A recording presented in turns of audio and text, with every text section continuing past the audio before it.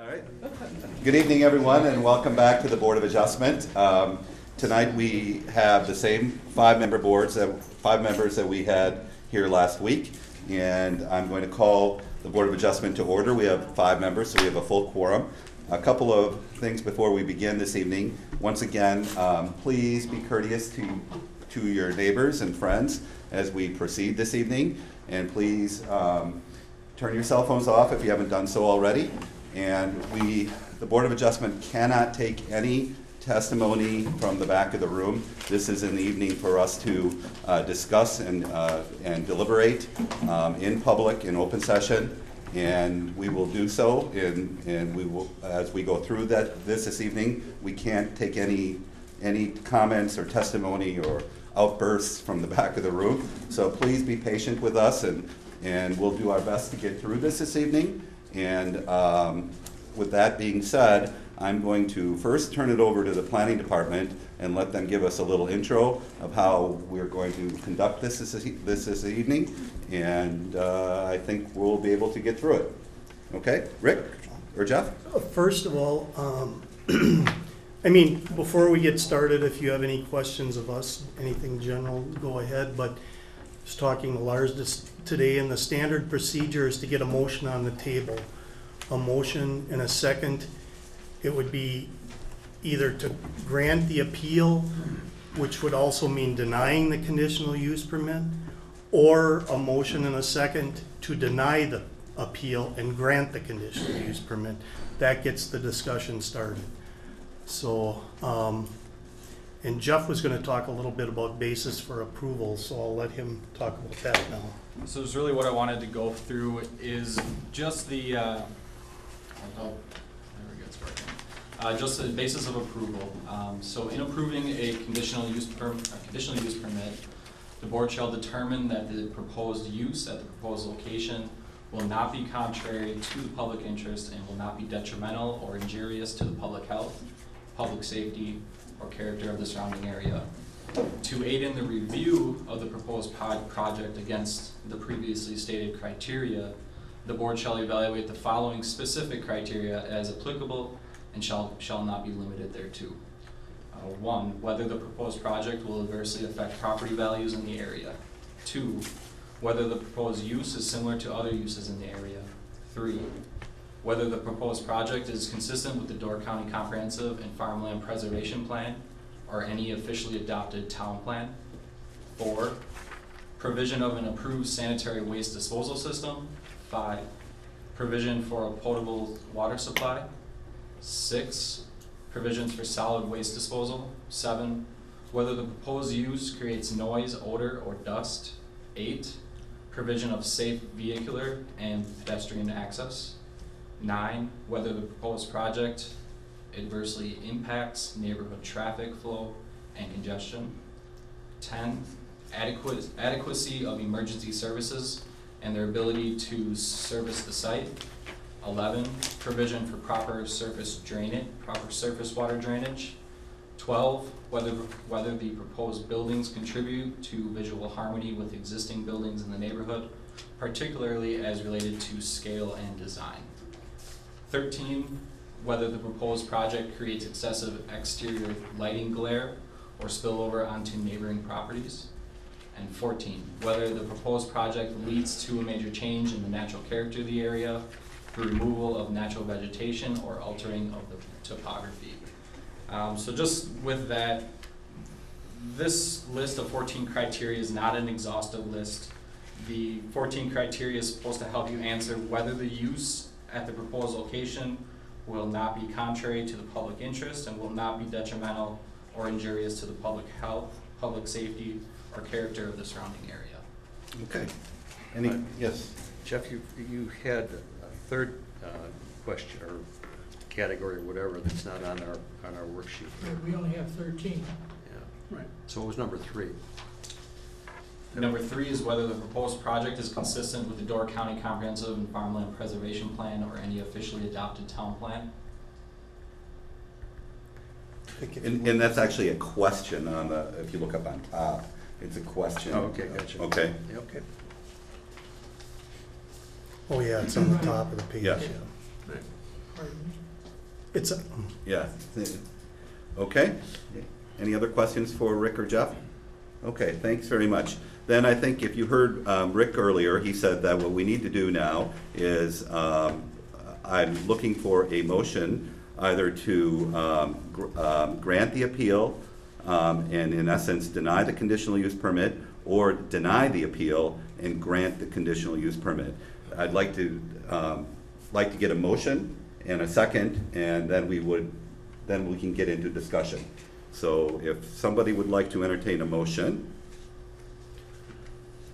I make a motion that we deny the appeal. Okay, there's a motion by Frey to deny the appeal. Is there a second to that motion? So moved. Okay. It's been seconded by John Young to deny the appeal. That just gets us to the ability to discuss this and go through that at this point.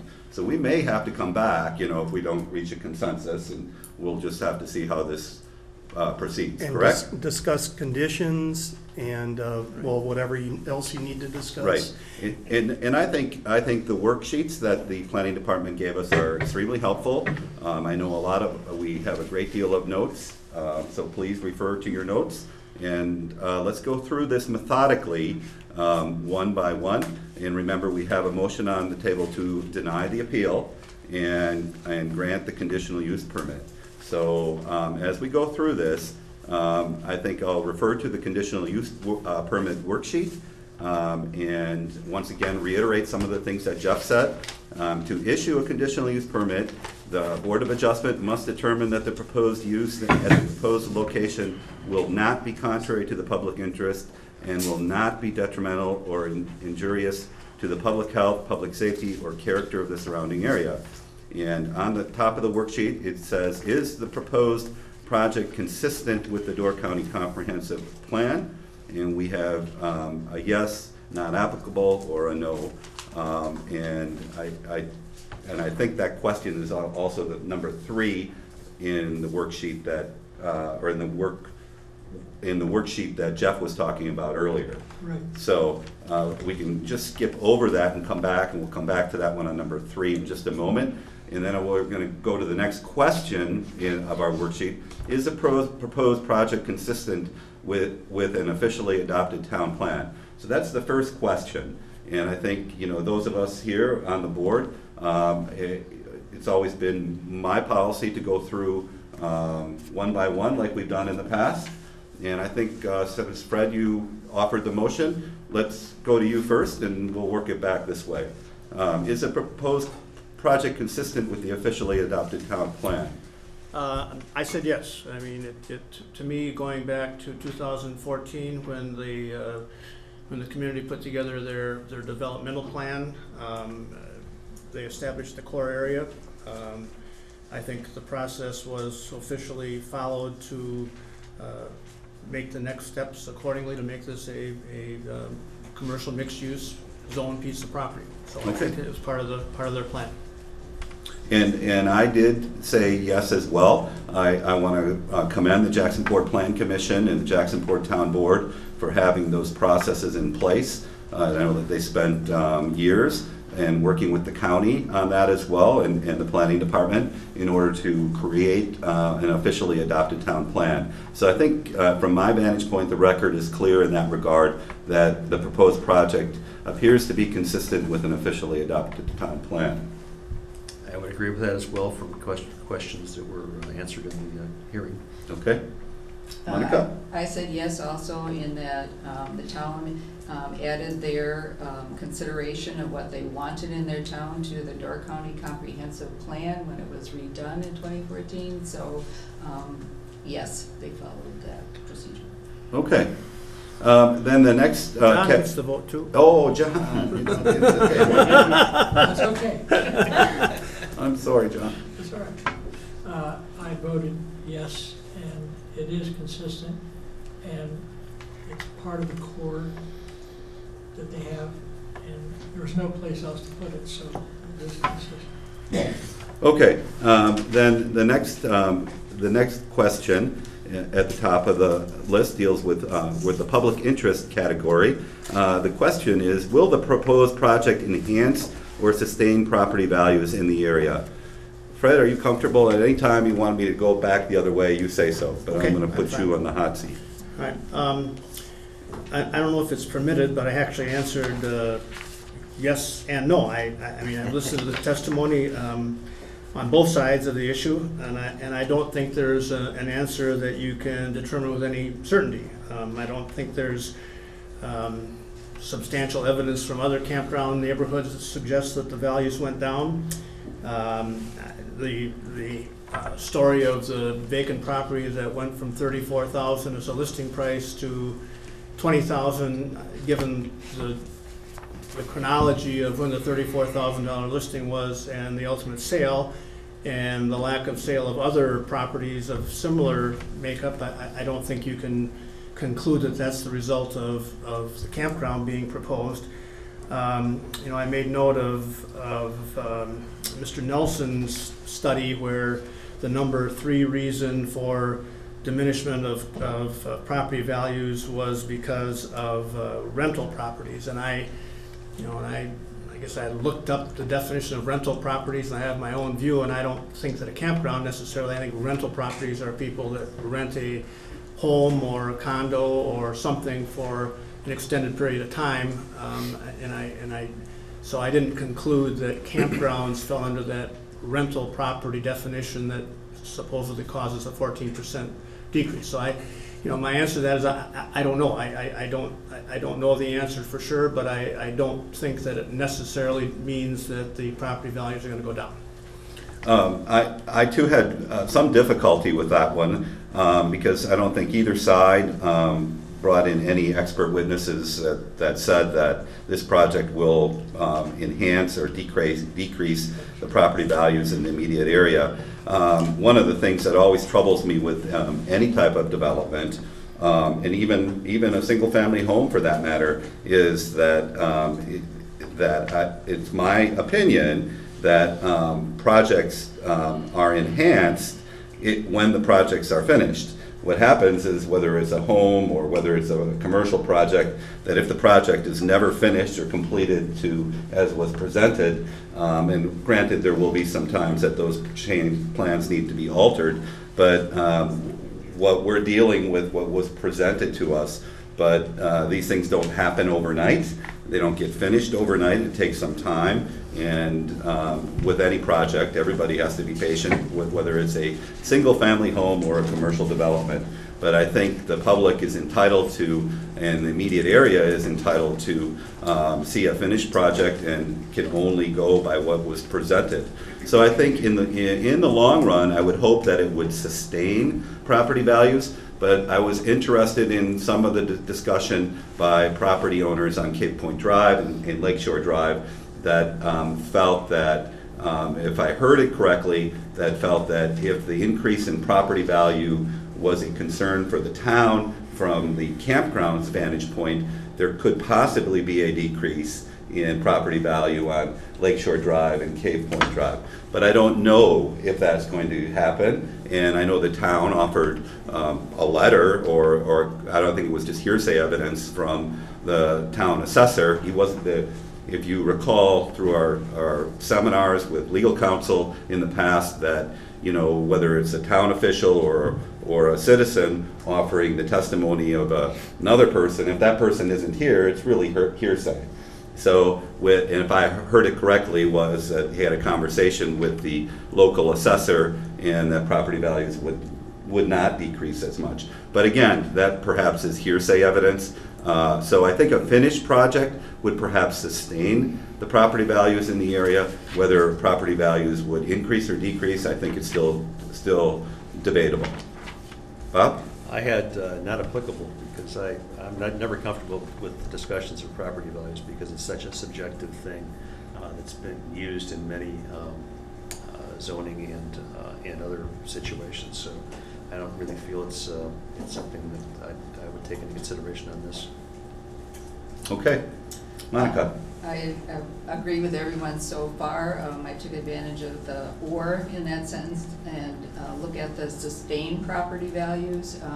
I think each property stands on its own merit for the most part. If you have a beautiful piece of property that's up for sale and somebody likes it, they will pay what you're asking. If they really don't care one way or the other, or in that kind of thing, the property value goes with that. So I would tend to think that this property itself will sustain its value. It should go up actually when you put improvements on it, and assessors are supposed to look at improvements within the area when they reassess. So going from a farm field to an improved piece of property means generally the property value goes up. Okay. Mr. Young. I agree with that. I put NA because I don't have a crystal ball, but I can look to see what's going to happen with property values at this point. I think time will tell, to your point. And I think that you know, if you could vote yes and NA, I would do it that way. Okay. Then the next question deals with, is the proposed use similar to other uses in the area? Mr. Frey? I said yes. I said in the scope of the immediate neighborhood, it's not similar to other uses, but if you view area as the wider landscape, I mean, typically you're not going to pile a campground on top of campground. So if you look at the wider geographical area, which is what I did, there are other campgrounds in the area, and several that are not all that far away from this proposed site. Okay. I actually, I found the discussion on this to be very interesting both ways, but when I came down to it, because both sides talked about campgrounds in the area of Northern Door, and so that's what I'm going to talk about a little bit. And it's my belief that the other campgrounds in Northern Door are obviously most of them are extremely well run and extremely important to the economy in Northern Door. There are two campgrounds that have this close proximity to the highway, one in the town of Carlsville and one in the town of Egg Harbor, just outside, just to the north, which is the KOA campground. So both of them have very close highway access. Those two projects I believe are both in unzoned townships, where all of the other campgrounds in Northern Door are in zoned townships. So I had to come down to the fact that I sided more with the fact that they were dissimilar than similar, because I had to throw the two, in my opinion, I had to completely disregard the two in the unzoned townships, because I have to be of the belief that those two campgrounds would not have been constructed to the size that they were constructed had there been zoning. Whether true or not true could be an argued point, but they're not necessarily germane. But since we're talking about similar uses in the area, I'd say that in this case it's dissimilar because the other campgrounds are located away from the highway corridor. Bob? I also had no, for similar reasons.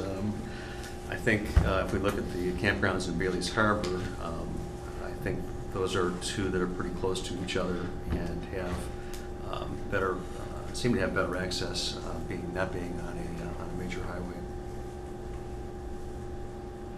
Okay, Monica? Okay, I said yes, because similar uses in Northern Door County, no matter where you are, this would be appropriate use.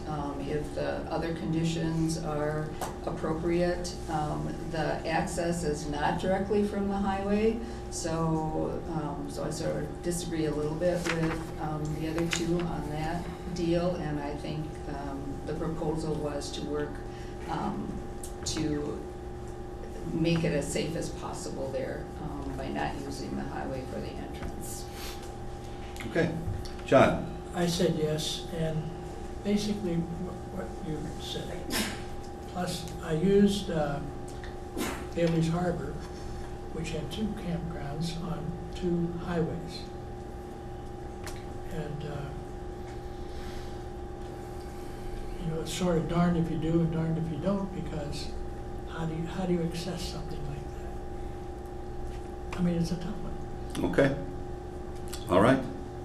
Okay, the next section deals with health, and I'm sorry, I'm going to go back to, is the proposed project consistent with the Door County Comprehensive Plan? Because that was in Jeff's preamble. Right. So, okay, so that would be in essence, number 3. So, once again, is the proposed project consistent with the Door County Comprehensive Plan?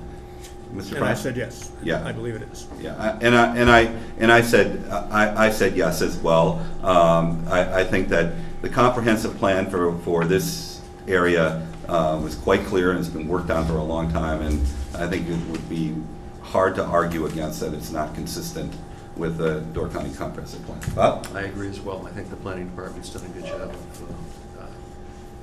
making sure that everything's in place here for that. Monica? Bob, can you just pull your microphone just a little closer?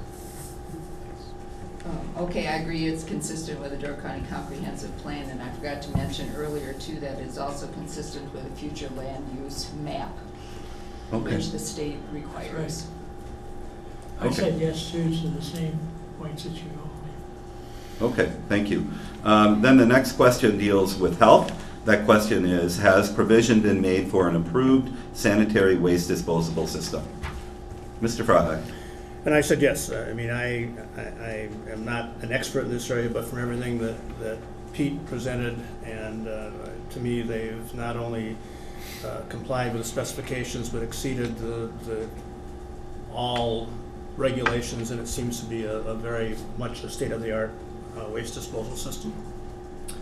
Yeah, I said yes as well. I think the testimony by Pete Hirth from Bodwin, there was no testimony, no expert testimony in opposition. There was people that came to the table and testified that they were, concerned, and I appreciate and understand the concern. But if you're going to come forward, you need to bring an expert witness that's going to dispute what the expert witness from the other side brought to the table. Yeah, and so, and so I thought Mr. Hirth and Bodwin, in my tenure here, was one of the best laid out plans that I've ever seen. We don't typically deal with them because the checks and balances in the planning department, the building permit can't be issued unless the sanitarian, Door County sanitarian signs off. And so there are checks and balances that are built in for all sides. And I meant to mention too that there was no evidence of other longer existing campgrounds, which I assume had less technologically advanced systems of having any issues with well water or contamination. That's a good point, and I think the planning department also was able to bring it to our attention that there's only one campground, I believe, in Northern Door that's served by currently served by sewer. There are 2 in Bailey's Both? Harbor. Oh, both in Bailey's Harbor. Bailey's Woods and Beantown are served by private on-site wastewater systems. Okay, Bailey's Grove is served by entirely by sewer. right, got it. Okay, in that regard. Yep. Okay, Bob. I had yes as well for that, although I still have a concern about some of the chemicals that are used in these holding tanks on the RVs. Just a general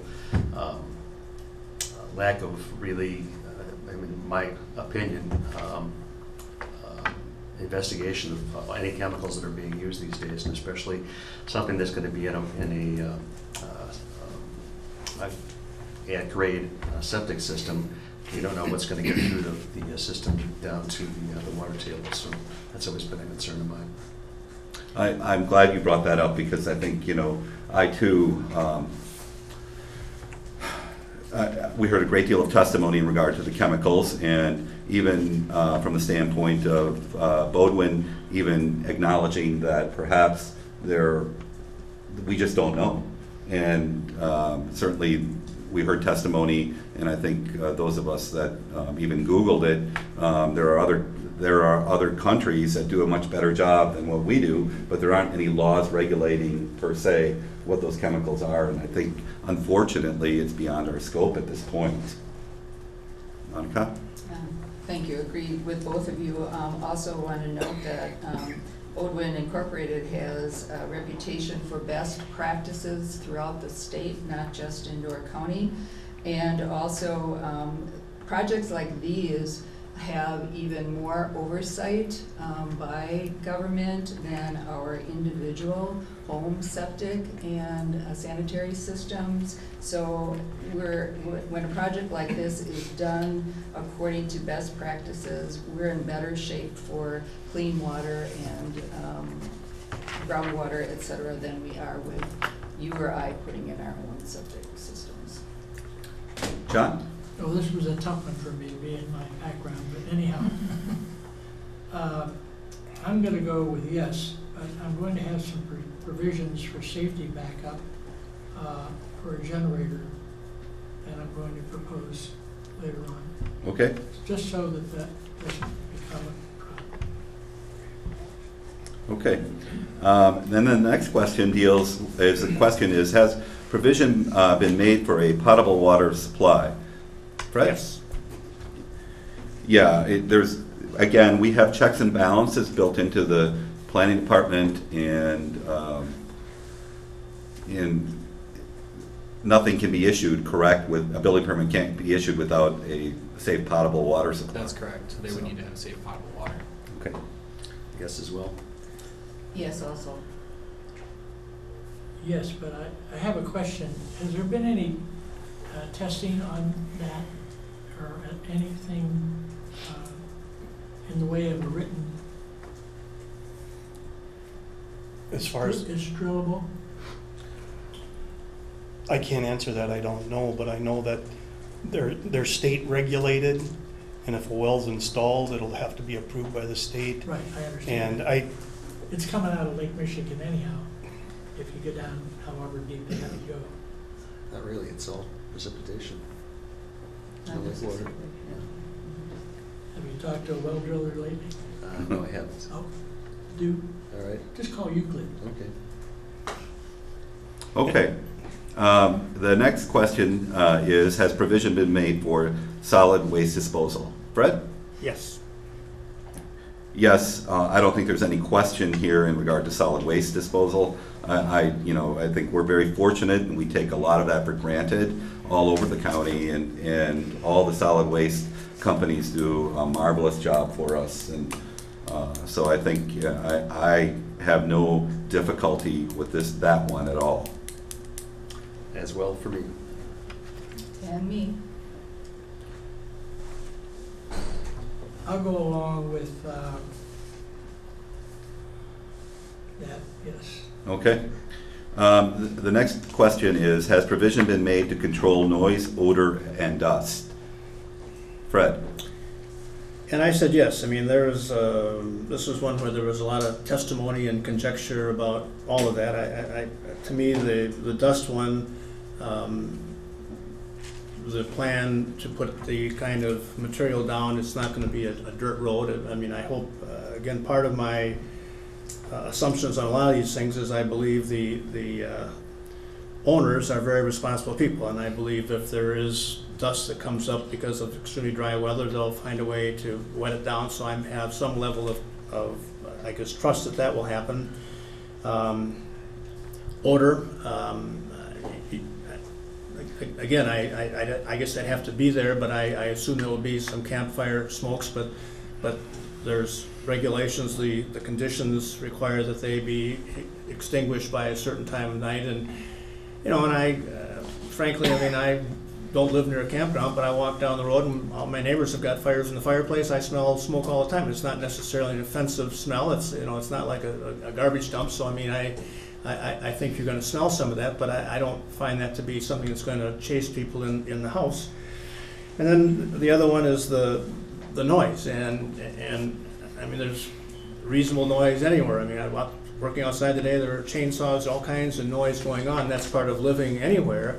I think the concern of the people appealing is that we're going to have dogs barking and children yelling and screaming and loud music, and it's, I'm not a camper, but I mean, I think people that go camping have a certain sense of responsibility, and I think the other campers that go there to be with their families and enjoy camping, if somebody gets out of line, you know, they're going to quiet it down, and the owners have testified that they're going to have 24/7 coverage, and if somebody is going outside the spirit of the noise, pollution, or whatever you want to call it, that they'll act on it, and if necessary, ask them to leave, because they want responsible people to come back, and I understand that. I mean, my view of campers is almost completely different than what a lot of the appellants have portrayed in how they've, you know, put a composite together of campers. So I think there will be some noise, but not necessarily unreasonable, and if there is, I believe it will be policed and dealt with. Yeah, I too had to come down on yes on that one as well. I think, you know, best management practices will control, and that's the main question here, to control the noise, odor, and dust.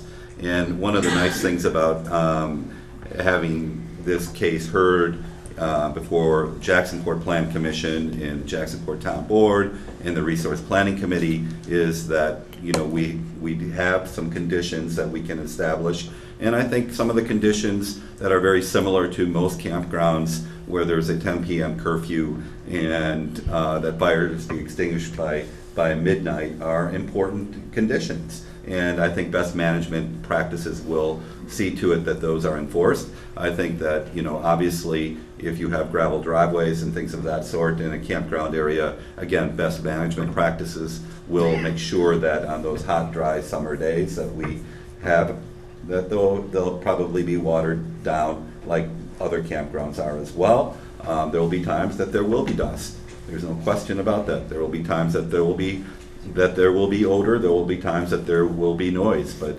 the key is whether that it can be controlled. So I think the answer is yes. Bob? I have a yes as well. I think the odor and the dust were adequately addressed.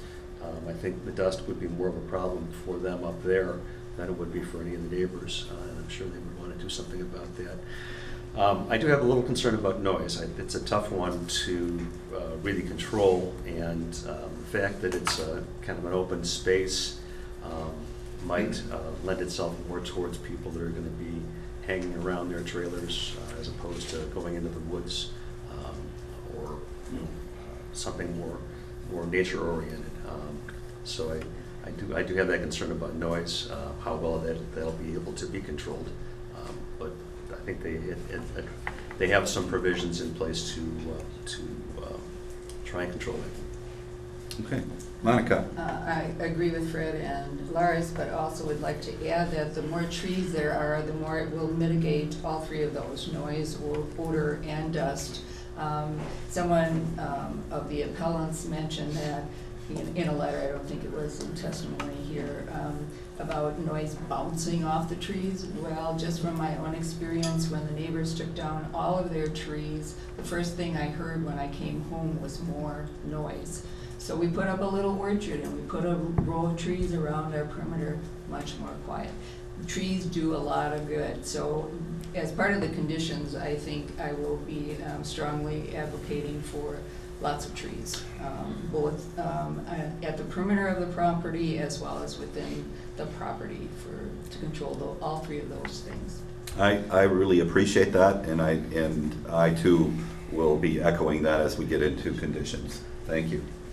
Okay, this is a tough one since I've been very involved for a number of years on dusty roads.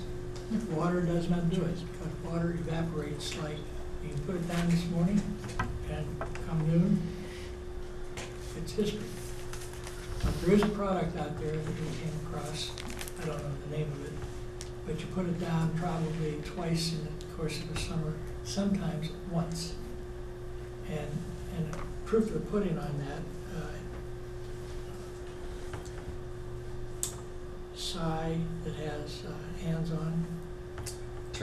Turnblad. Right, thank you. He's put that on his probably close to 2,000-foot driveway. there's nothing there all summer long.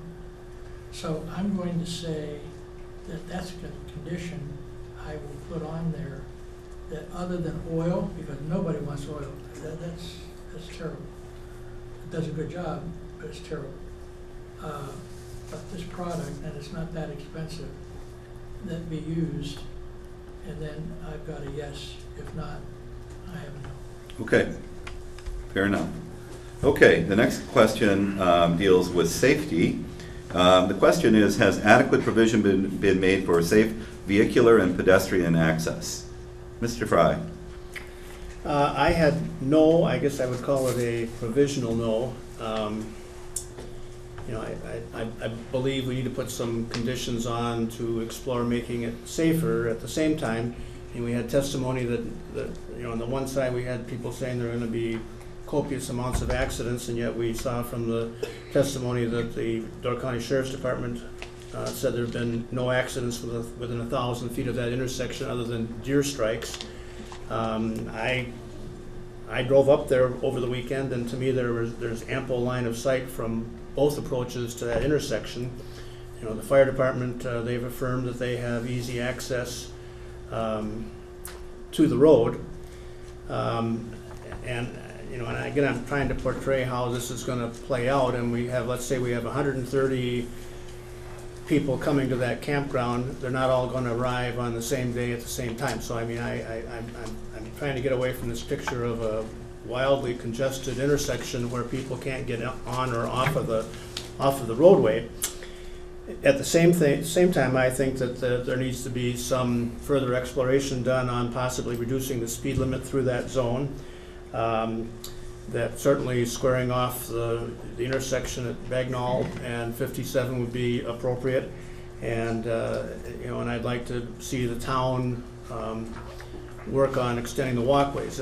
Again, I don't see.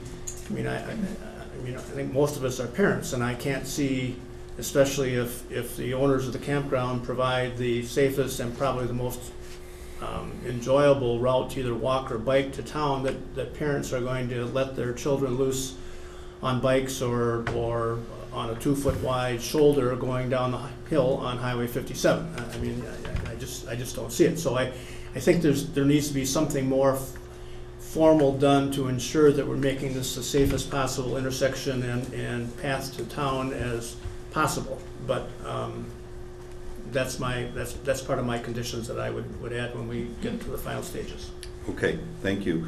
I share all the concerns that you share, and even more so.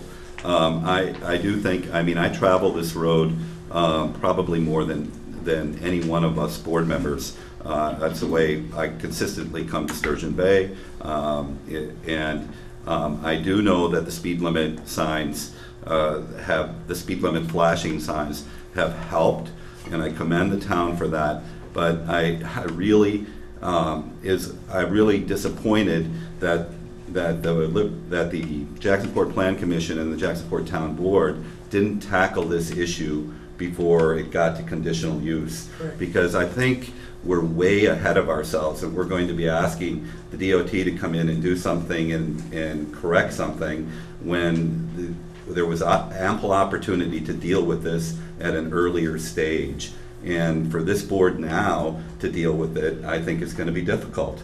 There was a great deal of testimony from both the opponents and even the town that sidewalks and improvements to this site are are perhaps planned. And I think someone offered that's a pie in the sky type of analogy. And I would concur with that at this point. I don't think there's anything out there that shows me that there's going to be any type of improvement in that immediate area. And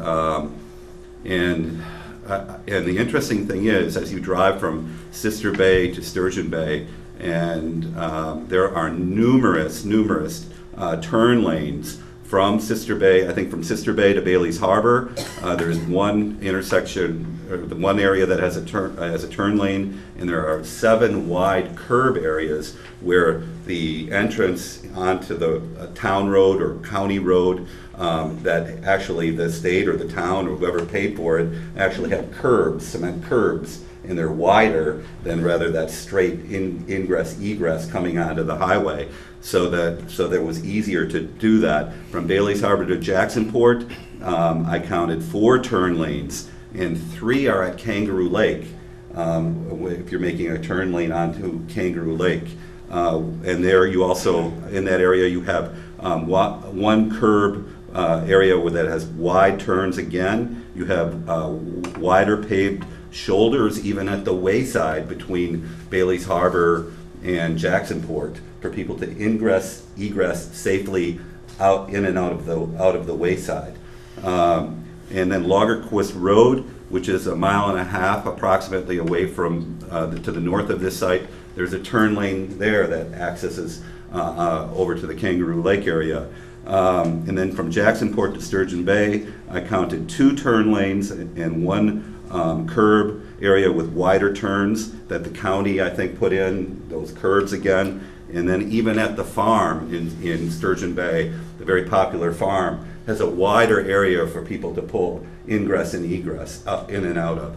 So I think, at this point, the applicant, I think it's the applicant's duty to bring that information to the board that, shows this board and shows other boards that we plan on a safe ingress egress out of there.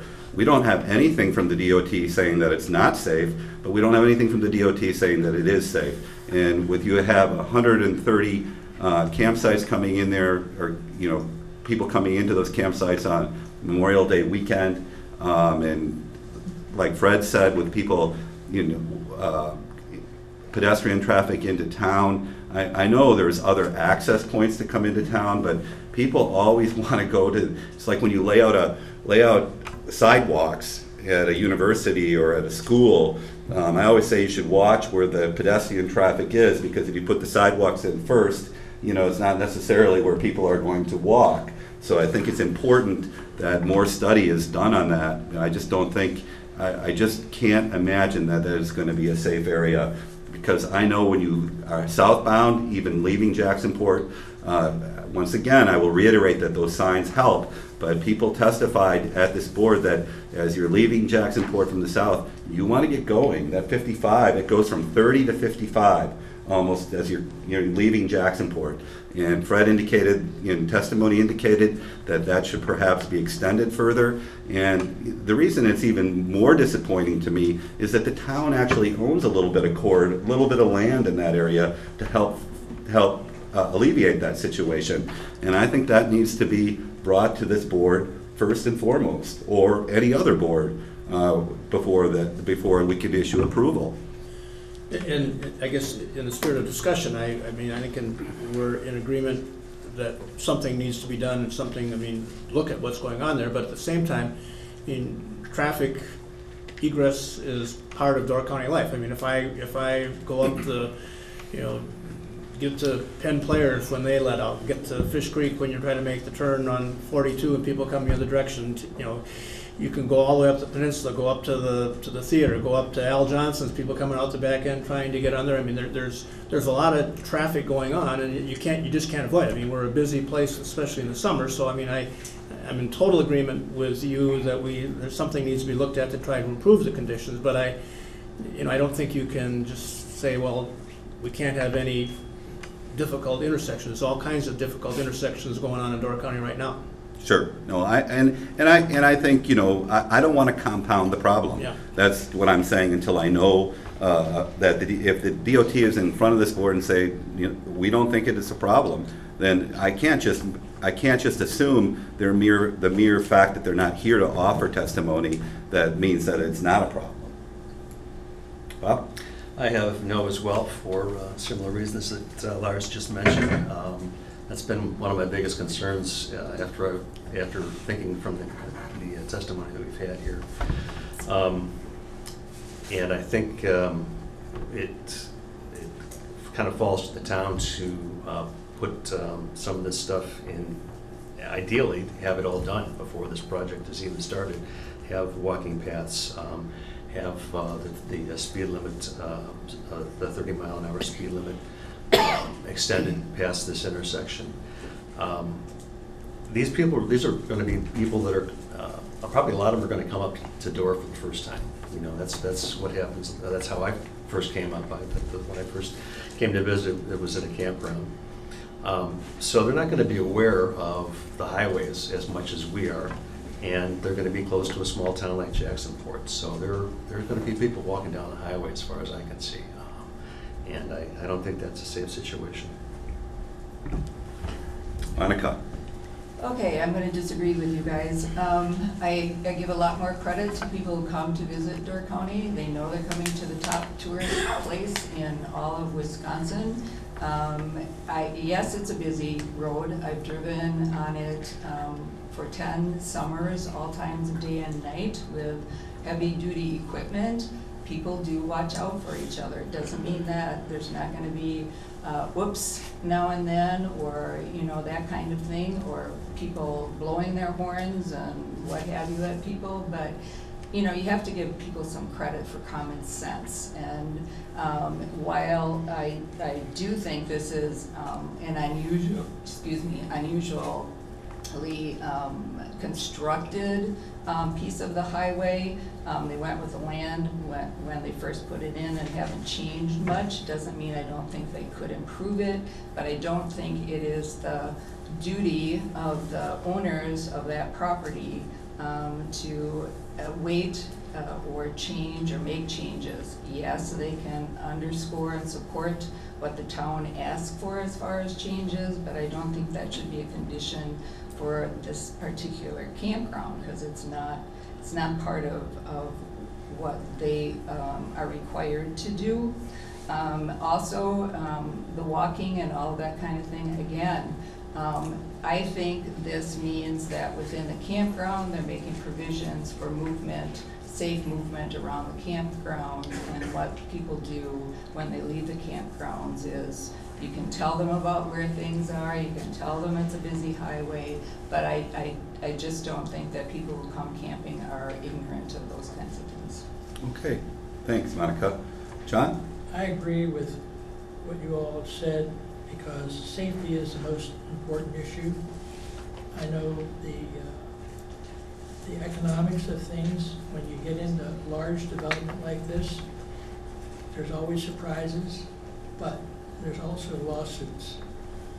And I think that as a board member, I owe it to the developer to protect them as best as we can by imposing these safety rules of acceleration, deceleration, passing, because that's not a 25-mile-an-hour zone. It never will be. Well, I should never say never. But that's a 55-mile-an-hour zone. Even if they get down to 45, are they going to be going 45? No. But I say no until I'm shown how that can be met, because Highway 42 at Little Sweden, we had to put that all in ourselves.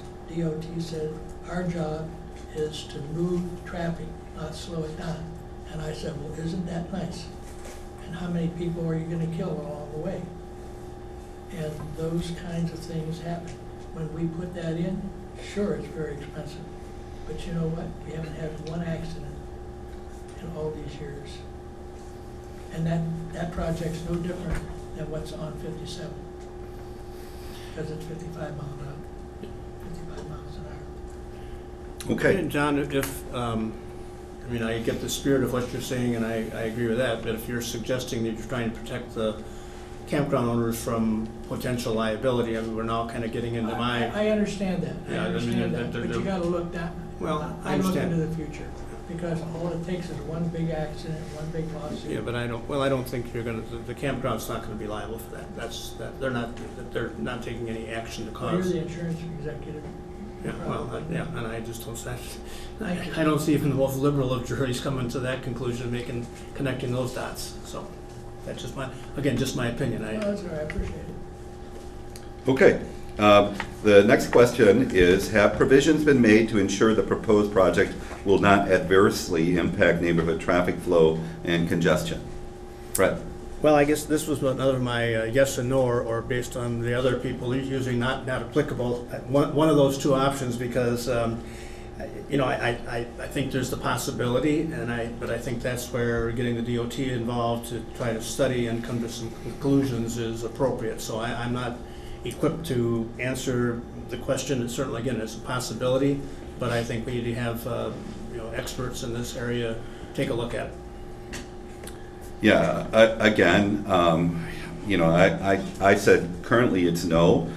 There were some conditions that were attached to the original permit, and there was a great deal of testimony as people would leave the campground, and there would be signage put in place that would suggest that people not make left-hand turns leaving the campground, so that they would have to turn right on Bagnell Road and then head out to either Jorns Road or continue on Bagnell, or turn right on Jorns Road to go back into Bailey's Harbor, or turn left on Jorns Road to get back out to the highway.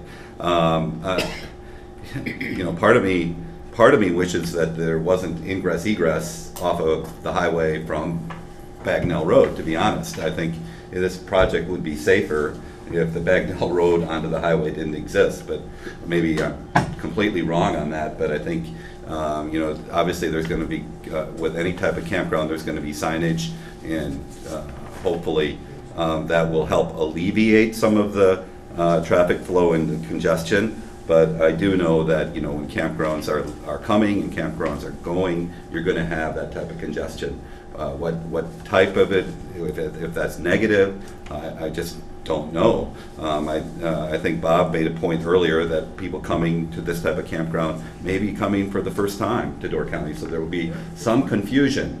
So signage definitely will help, but I don't know if it'll alleviate all the traffic flow and the congestion. Bob? I had no as well. I don't recall anything that came up in testimony from the applicants for the CUP that talked about how they would try to mediate the effect of traffic flow, and I don't think there's anything they can really do. I mean, they can do some suggesting, I guess, to some of the people leaving, but they have no control over where people go once they leave the campground. Monica? I have no additional comment. Okay. No, for the same reasons you all said. Okay. The next question, is there adequate access for emergency services to service the site? Fred? I said yes. I think we had testimony, I believe it was from Tim Bly, and the fire department feels there's very adequate access to the campground as needed. Yeah, I said yes as well. I think we're very fortunate to have the emergency services that we have in Door County, and I think Mr. Bly offered testimony that they felt comfortable that they would have adequate access for emergency services to this site. Bob? I have yes as well. Monica? Yes, also. Yes, Okay, thank you. The next question is, has adequate provision been made for proper surface water drainage? Fred? I said yes to this one as well. Part of the Baldwin plan included the provisions for surface water drainage. I mean, there was a lot of testimony that we heard from the appellants suggesting the water is going to go all the way down the hill. I heard some where the ditches are going to be filled to overflowing. And again, I drove up there this weekend, and we had the last few days of the week, we had a lot of melting, and I didn't see the ditches were not overflowing with water. There, in most places, I didn't see any visible at all. So I guess it's potentially possible if we have a huge rainstorm or something, but I don't see it as an ongoing problem. I think they made adequate provisions to take care of that. Yeah, I would concur. I think, Mr. Hurth from Baldwin, certainly he was the expert that the applicants hired, and there was no other testimony that expert testimony that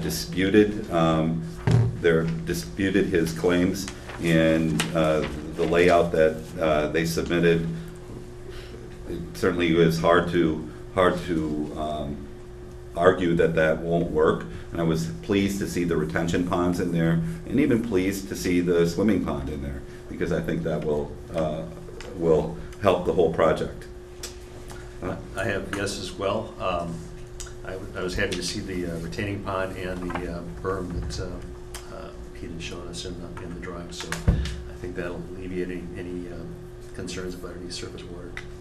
Okay, Monica? I concur with everyone so far. Okay. I said yes and no. When they have the meeting with the DOT, take up the issue of the flooding that continuously happens on Highway 57, because that's never been addressed by the DOT. I shouldn't say never, but it's still a problem, and it's a serious problem from the testimonies that we heard. Okay. The next question deals with character of the area. Will the proposed buildings contribute to visual harmony with existing buildings in the neighborhood, particularly as related to scale and design? Mr. Frey. I answered not applicable. I don't know that you can judge a campground against other buildings existing in the neighborhood. What I looked at is, if you look at the town's intentions to develop this core area, we already have a mixed-use commercial site, so if it's not a campground, it could be another commercial site. So I think there's going to be additions of buildings in that area that are not consistent with what's there now, but it's part of their plan to develop a commercial core. Yeah, I concur with you. It maybe is not germane here, but a couple of things. I mean, I like the proposed building that they had to service the campground. I think that is in keeping with visual harmony in the area. And certainly as it's related to scale and design, you don't have multiple buildings, but it's a tough one for me, because I offer testimony that I thought it's important to have additional buildings, because you're going to need to have a need for storage, those type of buildings. I don't see any of that yet, and I can assure you those things will come. Will come. They will come. Additional buildings will come. And the other thing that frustrates me a little bit is, I appreciate the fact that they own the neighboring property, and I appreciate the fact that they offer testimony that they plan on building a house.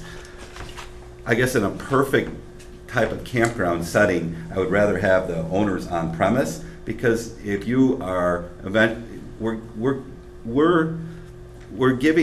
potentially giving the permit to the owners and the property, but long term it's going to the property.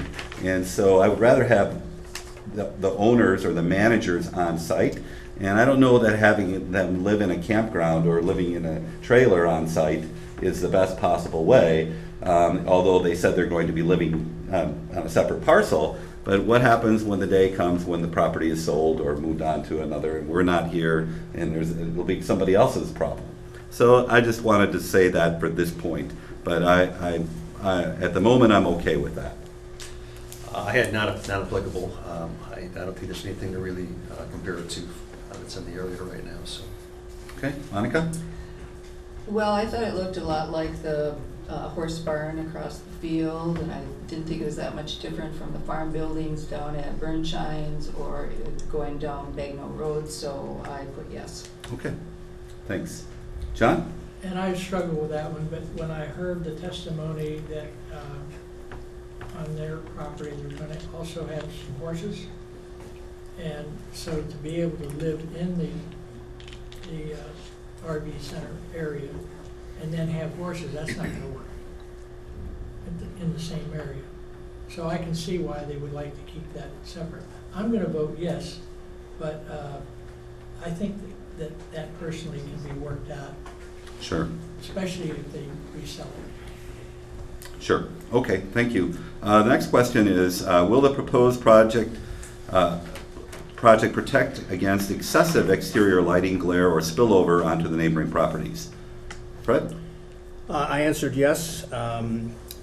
It is condition number 2 of the RPC's approval that I would continue that defines the kind of lighting that can be used. And we also heard testimony that the owners of the campground don't intend to have a lot of high glare lighting for the comfort and appreciation of the campers who don't want to be in a highly lit up area. Yeah, I think the condition number 2, again, from the RPC was very important. Although, these are tough ones for me because I think, I as a commercial property owner, there are times that I wish I had less lighting than need be, because I'm always concerned about the spillover onto neighboring property owners. The advancement of lighting technology has really helped in that regard, but I know other developments throughout the county continue to struggle with that. Neighbors continue to complain about excessive lighting and excessive spillover, and that's a condition that shouldn't be just taken for granted. There should be some time and discussion on that, but I think the RPC did a good job on that. But I know it's a difficult one to really come to terms with. Bob? I have a yes as well.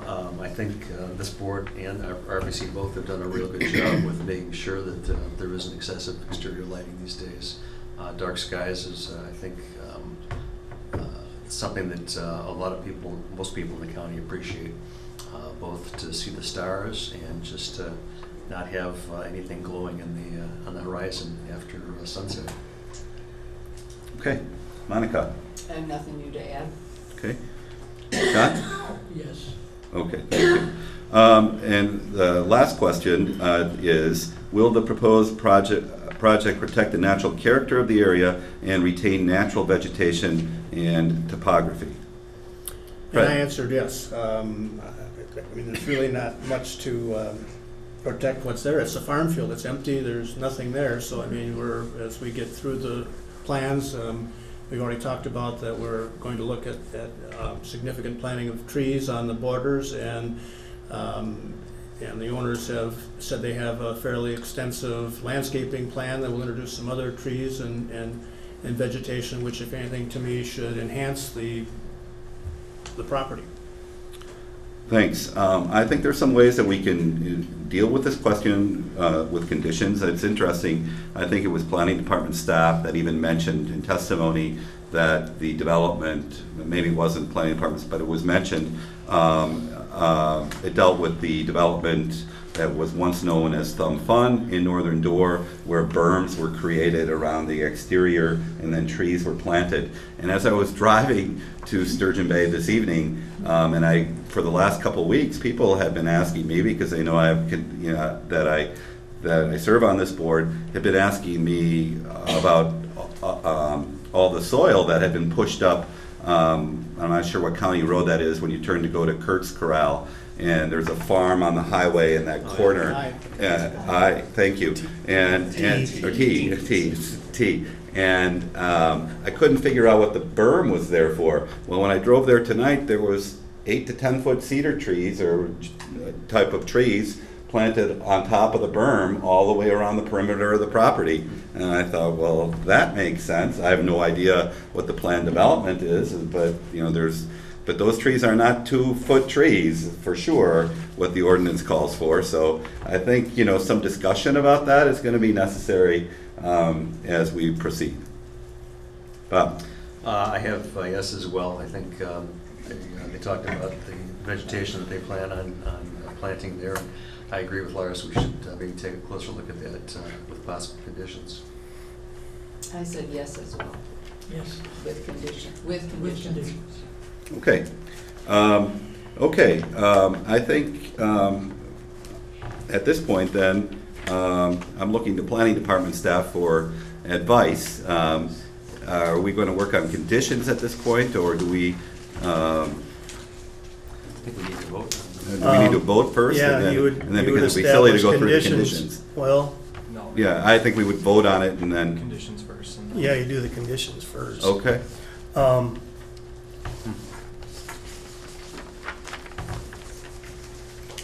Yeah, it's hard to vote unless you know what the conditions are. You have to know what the conditions are first. Okay. There's something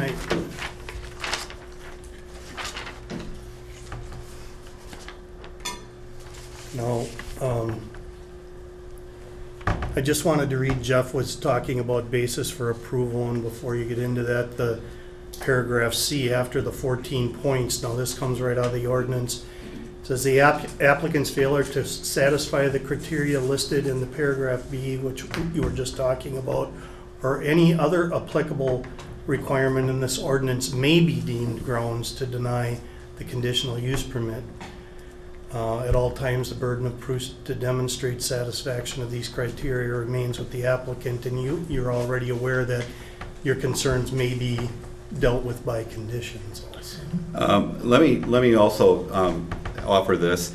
When we dealt with previous appeals, and when they came from appeals from Resource Planning Committee or zoning administrators, and we had the privy of having conditions attached to the previous conditional use permit, especially when it was on an approval situation, this board has historically adopted those conditions and then added to the conditions when and if necessary. So it would be my suggestion, unless Rick or Jeff, you feel differently, that I certainly feel that the conditions that the Resource Planning Committee established on this project were necessary, and they should be also included as we move forward.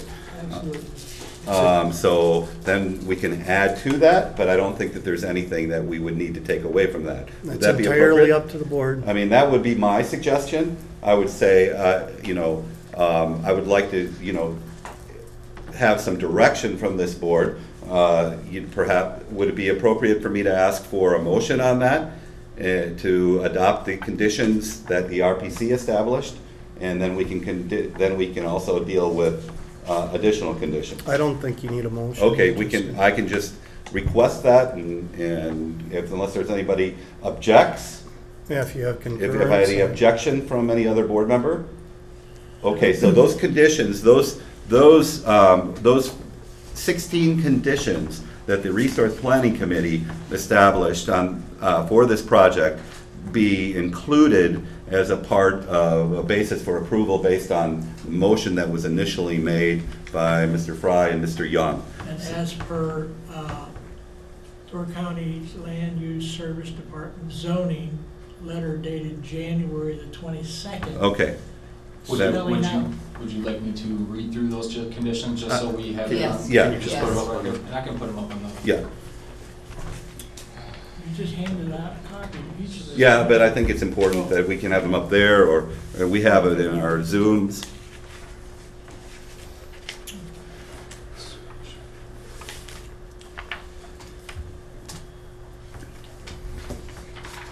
And let's just go, why don't you read them off? So just going through here, I can read them off. Yep, quickly.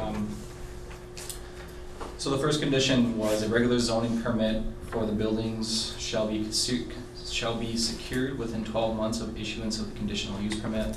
Construction must begin within 12 months of issuance of the regular zoning permit. Condition number 2, any outdoor lighting erected in conjunction with this use shall utilize fixtures whose lens, hood, or combination thereof allow no direct beams to be seen from off the property or cast skyward, and the lighting elements of which shall not be visible from adjacent properties. This condition also applies to the planned solar lights for the individual campsites. Jeff, when we're talking about visible from the outside the property, that's from the property line? With this condition, it's a canned condition that gets put on all conditional use permits that do get approved at the Resource Planning Committee level. What we are looking at, how we interpret this condition and enforce this condition, is basically that they need to be completely hooded, where the hood goes to at least, they need to be downlit, and then the hood needs to go at least to the bottom of that lighting element. So basically, if you're standing from off that property, of course you'll see light beams coming down, but you won't be able to see the actual bulb from off the property. Okay, thanks. Condition number 3 is all applicable local, state, and federal building codes and ordinances shall be adhered to. Condition number 4, there shall be an on-site attendant 24 hours per day, 7 days per week, whenever the campground is open. Condition number 5, there shall be no more than 130 campsites within the campground. Condition number 6, A 10 p.m. curfew shall be required and all fires shall be extinguished by 12 a.m. Condition number 7, there shall be no exterior amplified sound from 10 p.m. to daylight. Condition number 8, no fireworks shall be used within the campground. That'll be it. Well, I mean, I don't see that if I have a family, I've got small kids and they're in bed and somebody starts blowing off fireworks, I'm gonna complain to the manager, I'm gonna stop it. I understand it. Yeah, I- because you're not going to, I mean, it doesn't, I mean, that's a condition that if you complain to the planning department on a Saturday or Sunday, nothing's going to get done. But it's a management practice. Right. But I think that the language in there is important. There's also laws about it. Yeah, there's also laws. And certainly with any conditional use permit, if it gets approved with any conditional use permit, if there is a continual violation of any conditions or of the permit that's issued, that can be brought back to Resource Planning Committee for review of that, and if the Resource Planning Committee wishes, they can revoke that conditional use permit. Okay. So there are. That's important. I'm glad you brought that point up, Jeff. Thank you. I have a question too. Would this cover, for instance, some of the campgrounds in Southern Door have specific fireworks displays prepared and paid for by the campgrounds on holidays? Would that say that would not be permitted at this campground? Correct, that would not be permitted at this campground. Based on the way that condition's written. Based on no fireworks are allowed in the campground. Thank you. Condition number 9, shelter units, so those are the cabin units that were within the campground. Shelter units shall not be plumbed, wired, heated, or set up to allow for cooking appliances unless the Door County Comprehensive Zoning Ordinance is amended to allow for such provisions. If at such time as those regulations change and those improvements are to be added to any or all of the shelter units, the Door County Land Use Services Department shall be notified prior to installation. And the purpose for this, the second part of this condition is state camping regulations have changed, I don't know how many years ago, but they did change where campgrounds are now allowed to basically put a camping cabin, which is a 400 square foot cottage, is really what people can do per state camping regulations. We have been looking at amending our camping ordinance to become more consistent with state regulations, but at this time, the way our ordinance reads and the way this condition reads is that you can't have any plumbing, sanitary, electricity, etc. Question. Unless I'm messed up here, I think that they're gonna have some cottages Well, that are going to be attached, connected to the sewer. No, they will No. not be. They will not. let me, I'll pull up the camping plan real quick. I think they're stubbed to allow. They're gonna it. stub to allow it in the future, if it's allowed in the future. You're right. I missed that. You're correct. Because I was wondering how they flush a toilet without water. Perfect.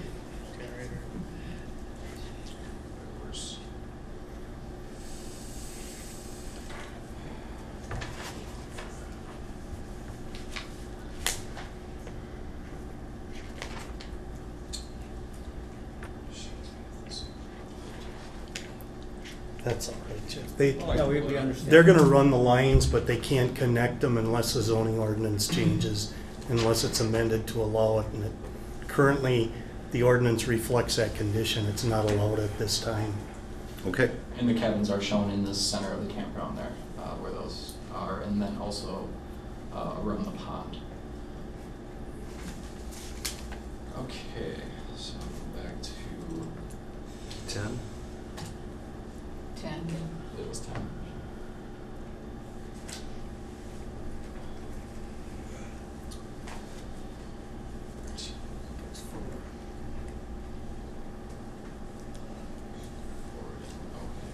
Four through 7.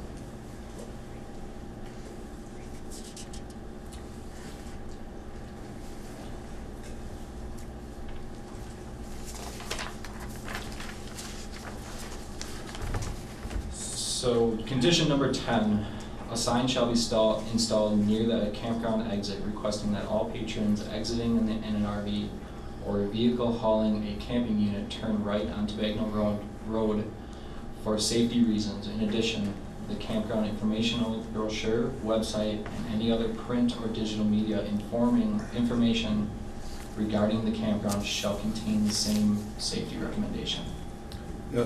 Question on that condition. Does anybody have any concerns? I brought it up earlier in regard to, I mean, the language in that condition says a sign shall be installed near the campground exit requesting that all patrons existing in an RV or a vehicle hauling a camping unit turn right onto Bagnell Road. I would like to see signage that says left-hand turns prohibited.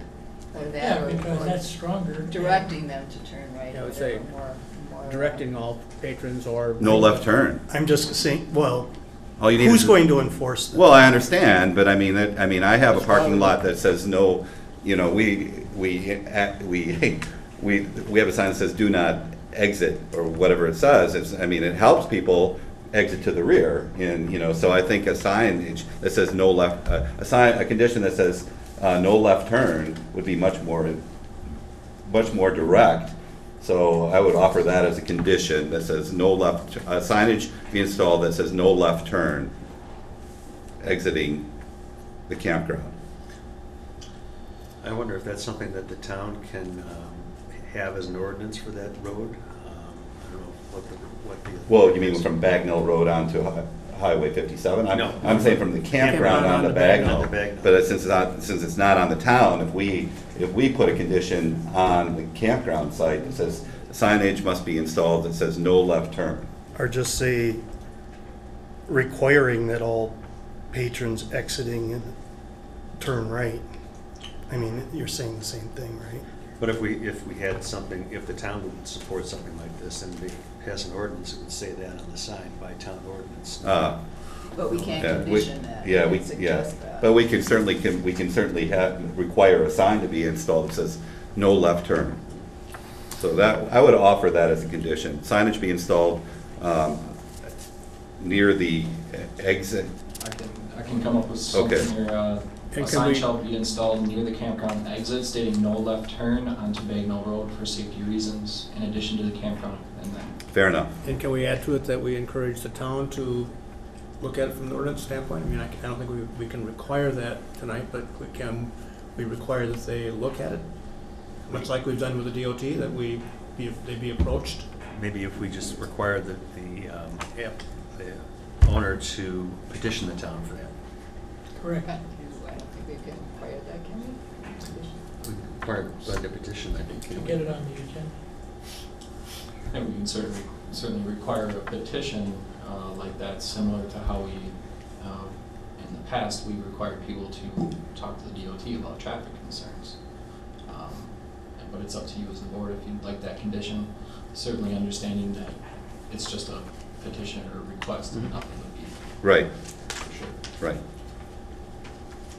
Bob, is that something that you Yes, think? yeah, I'd like to include that in the conditions. So it would be, In addition,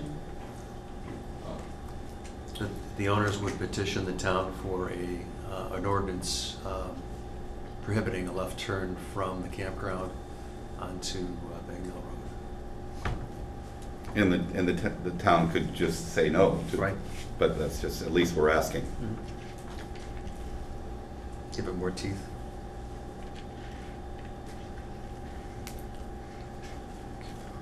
just give me a second here, I'm gonna try to put this in words.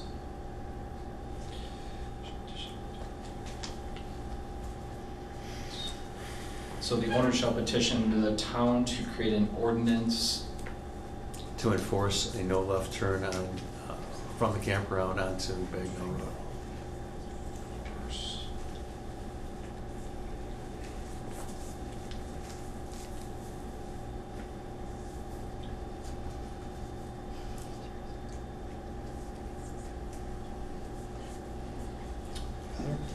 So what I have here is the owner shall petition the town to create an ordinance to enforce no left turns onto Bagnell Road from the campground. Okay. Condition number 11, a Door County sanitary permit shall be issued and the system installed prior to use of the campground. Condition number 12, the stormwater management design plan submitted by Bodwin Surveying and Engineering dated October 13th, 2017 shall be installed and maintained in accordance with the November 9th, 2017 memorandum from Greg Colthurst, Door County Soil and Water Conservation Department. Condition number 13, all but the easterly lot lines of the property shall be screened via evergreen vegetation as depicted on the approved site plan prior to the use of the campground. Fast-growing cedars shall be planted along the easterly lot lines no further than 8 feet apart as shown on the site plan or per the tree supplier's recommendation, whichever spacing is less. So just to go into that, what's required with the campground is that there's at least one 2-foot tall evergreen tree every 10 feet along the property lines. That's what's required per the ordinance. So what they're saying in that condition is that standard is adequate for the north, south, and west property lines. For the east property lines, it's requiring that they use a fast-growing cedar tree, and then also that they're planted 8 feet apart as opposed to 10 feet apart. Monica, you've had some comments about this earlier. Is this appropriate for time to discuss this? Probably. I would actually like to condition that they be a larger tree, a taller tree, or the berm idea. It's great. I haven't thought about that part, that a berm be created and the trees planted, so you get double the height. If it's only a 2-foot tree and your berm is 2 feet, then you've at least got 4 feet to start with. I guess one thing, just to interject with the berm, certainly not a bad idea, but that may affect the stormwater management plan. The drainage. With the approved plan, it may need to be modified if that is a condition that's put on this. Gotcha. And just so you know, that section of the ordinance that requires the 2-foot high evergreens, those have to be able to obtain a height of what, is it I believe it's 15 feet, and they have to be maintained, so if one of them dies, they'd have to be replaced. So, I mean, obviously, they're not gonna stay 2 feet high forever. No, yeah, but I concur with some of the testimony. I've planted a lot of trees in Northern Door, and it's gonna take a long time to get to that 15 feet height if they're at 2 feet. Well, no, the type of tree, but I can't right off the top of my head think of those that, we've even planted around our property, just by, chance. People have given us trees left over from whatever, and conditions make a difference on how fast they grow and all that kind of thing. But, exactly. and that's, part of this is talking to the recommendation of the installer, I think, or where the tree. Correct. It would, the condition is requiring the fast-growing cedar trees along the easterly lot lines no further than 8 feet apart, or per the tree installer's recommendations, and that's specifically in regards to the spacing. Certainly, they would still need to be at very minimum 10 feet apart. The condition here is requesting an 8-foot spacing, but if for some reason there is a recommendation by the tree supplier that they are planted, let's say 9 feet apart, then we would certainly accept that. And so this would have to be a certified nursery grower, or how do we decide what arborist or something that, is not just an opinion? Yeah, why, I'm not sure why that would be in there. Why not just leave it at 8 feet? Well, I'm guessing the purpose of why not just 8 feet outright is that there are tree species that are recommended that 8 feet would be way too close and they'd be choking each other out. Some species grow faster and better when they're spaced differently. Exactly, right. I guess just to go with your concern, Monica, possibly shall be spaced no further than 8 feet apart as shown on the site plan or per a certified arborist's recommendation. Certainly, that's probably going to be anyway through whoever they get the trees from, but that's one recommendation that I might come up with, but certainly it's up to you. And Monica, since we're talking about this, and it's a concern of mine as well, because I just think visually, I think it's important, and I think from a sound issue, like you brought up earlier, do you think that perhaps it would be better if there was a double row of trees? I mean, that's nothing we've talked about as well, and we never really discussed, but again, I like what you were getting at when we were talking, both you and Bob here, talking about an arborist, and I recently had to screen a warehouse building, and I was required to put in 10-foot evergreen arborvitaes, and I think I put in almost a dozen of them, and trees are expensive. To screen this entire property is going to be an undertaking. But I do like the idea, I think you offered it earlier, that perhaps the trees be a little larger than 2 feet. I would encourage that as well. Yeah. I would, even if you're offering 4 or 6 foot trees, that would be better to me than starting out at 2 foot trees. Correct. And this is just on the east side of the property, though? Well, well, based on the condition that the RP site, I think that's fine. Although I do have some concerns about, where they want to build their house, and because the property owner on that side and they were like, hey, what about us? But there was testimony about that the other night, and one of the young ladies said that they were going to tree the north side and fence it. Well, I think that what I heard the To testimony. keep the horses from going into the camp. Correct. I don't think when we get into the fencing end of it, she didn't want a deer fence on that property on that side. But I think it's important to have trees the entire perimeter of the property, just not perhaps the way it's worded in the RPC. In my opinion, I think it's important. I'm okay with a majority of the trees being 2 foot, but I think interspersing some that start out a little bit larger, just so, there's just that little bit more going on and people have an idea of what it will look like as well later on. A 2 foot tree to a deer is dessert. Seriously. Well, that's why they have to replace them if they're gone. Right. But it wouldn't matter if there was a 4 foot tree, they'd still, because they're nice and have tender shoots and all the rest of it. So it's hard to condition for the deer other than the fence, because they'll eat anything. So you're not pursuing the berm idea because of the storm? Right, I think that would interfere with the drainage plan. That's correct, I hadn't thought about that. Well, another thought too, instead of a berm, is you do a triangular fence, trees, Planting? or 6 foot, preferably 6 foot, and have them 8 feet apart, and then one right here in the middle, so Is it possible that some of the things that I've seen in the past is that a landscape plan be submitted to the back to this board for approval? Is that something we can do? right now it's all verbal.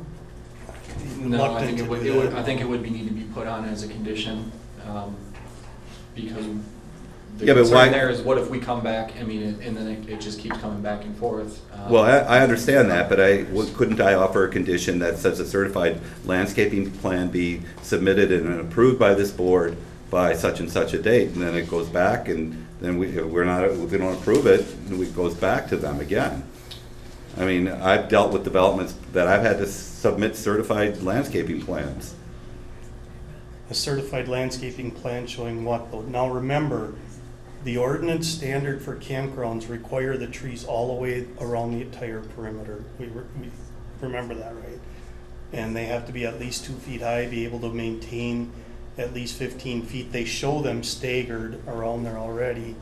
And this, this condition was in addition to that standard. Right. Okay, I'm comfortable with that way that is, but I've seen so many plans that just don't turn out the way it is. That's why I want some teeth in this, to make sure that that is indeed the way it's going to be. Well, that's a standard and it's required. Okay?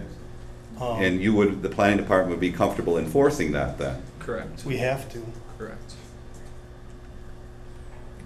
So then, the thing that I'd forgotten, and I apologize, these were staggered, and I saw that plan before. So we still need to decide if we want to condition that some of those trees be taller. Is that correct? Yeah. I mean, I feel that they should be. I feel strongly about that.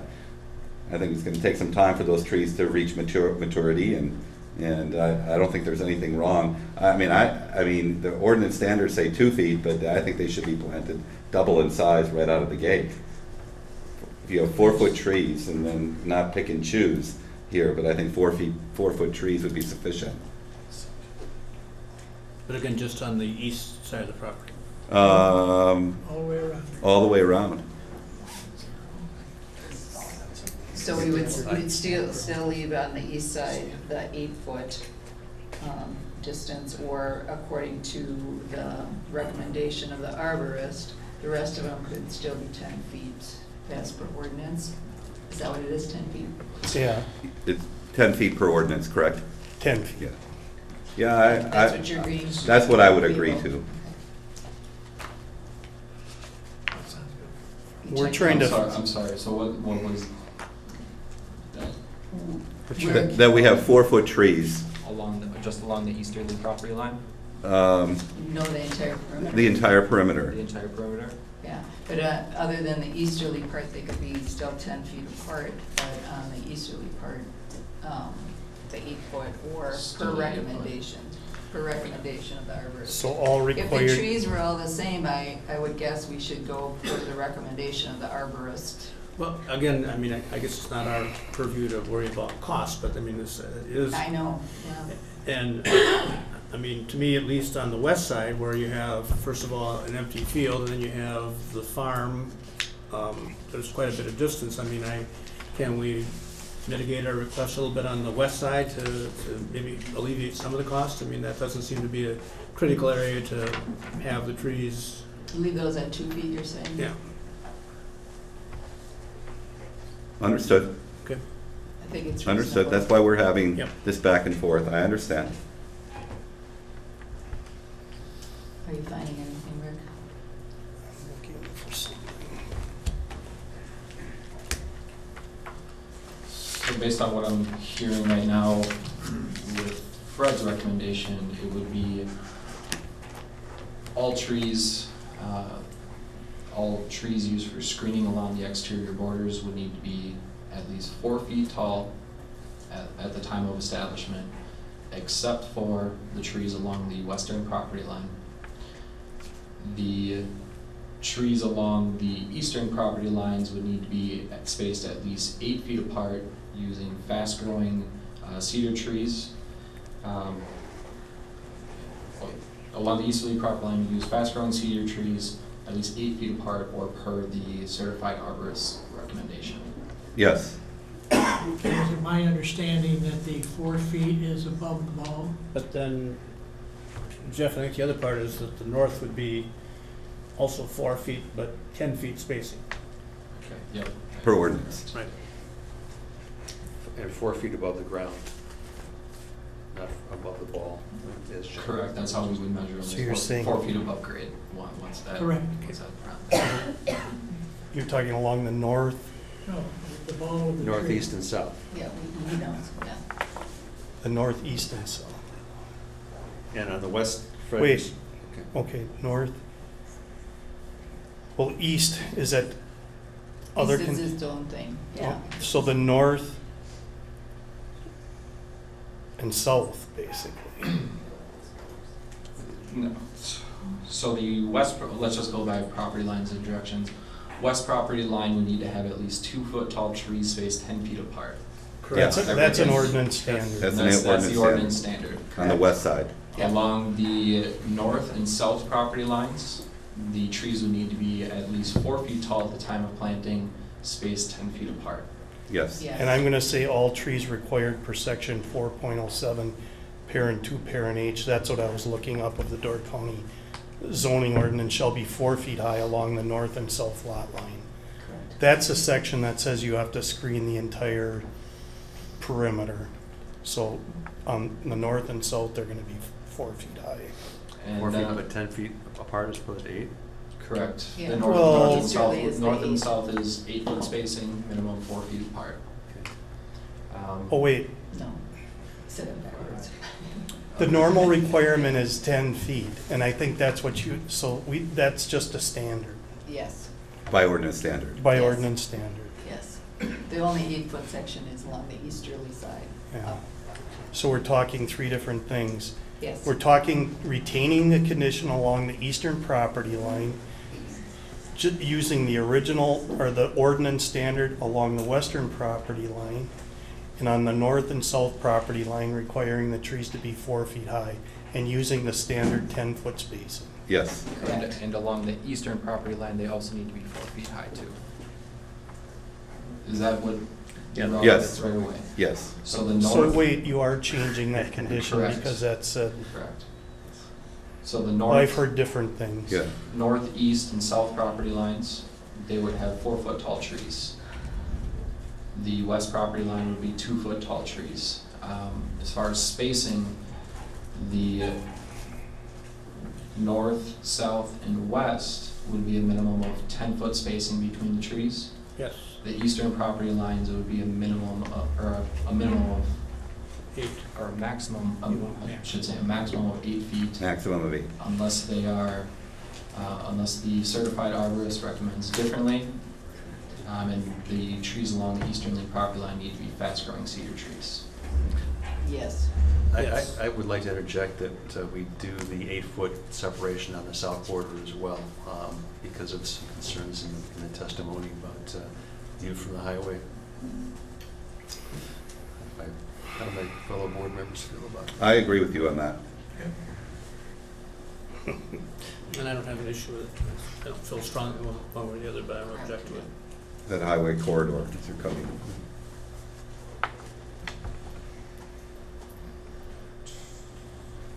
So 8 foot on south and east? Wait, so condition number 13 stays the same, right? No, they need to have at least 4-foot tall trees in condition number 13. So here,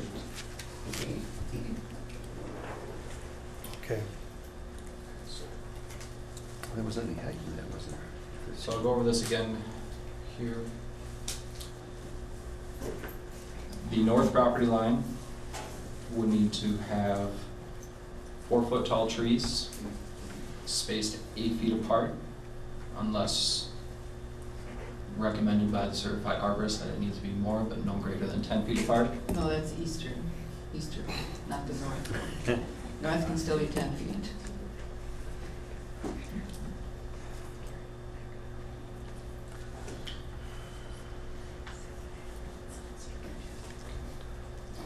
So the north property line, 4-foot tall trees, spaced 10 feet apart. The south property line would be 4-foot tall trees, spaced 8 feet apart, unless recommended by certified arborists to be further away but no greater than 10 feet apart.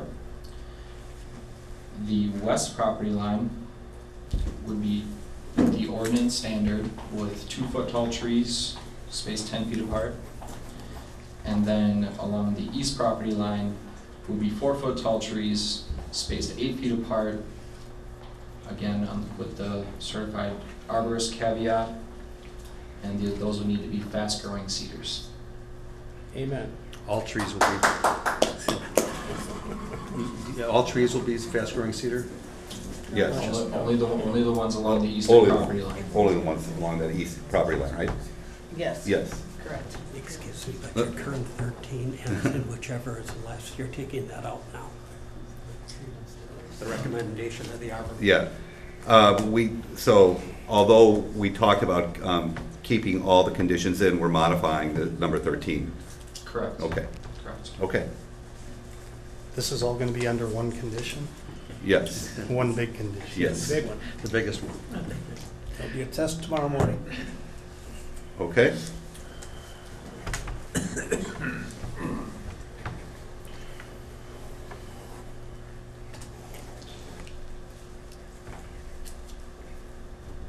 So back to the list, condition number 15, no trespassing signs. 14.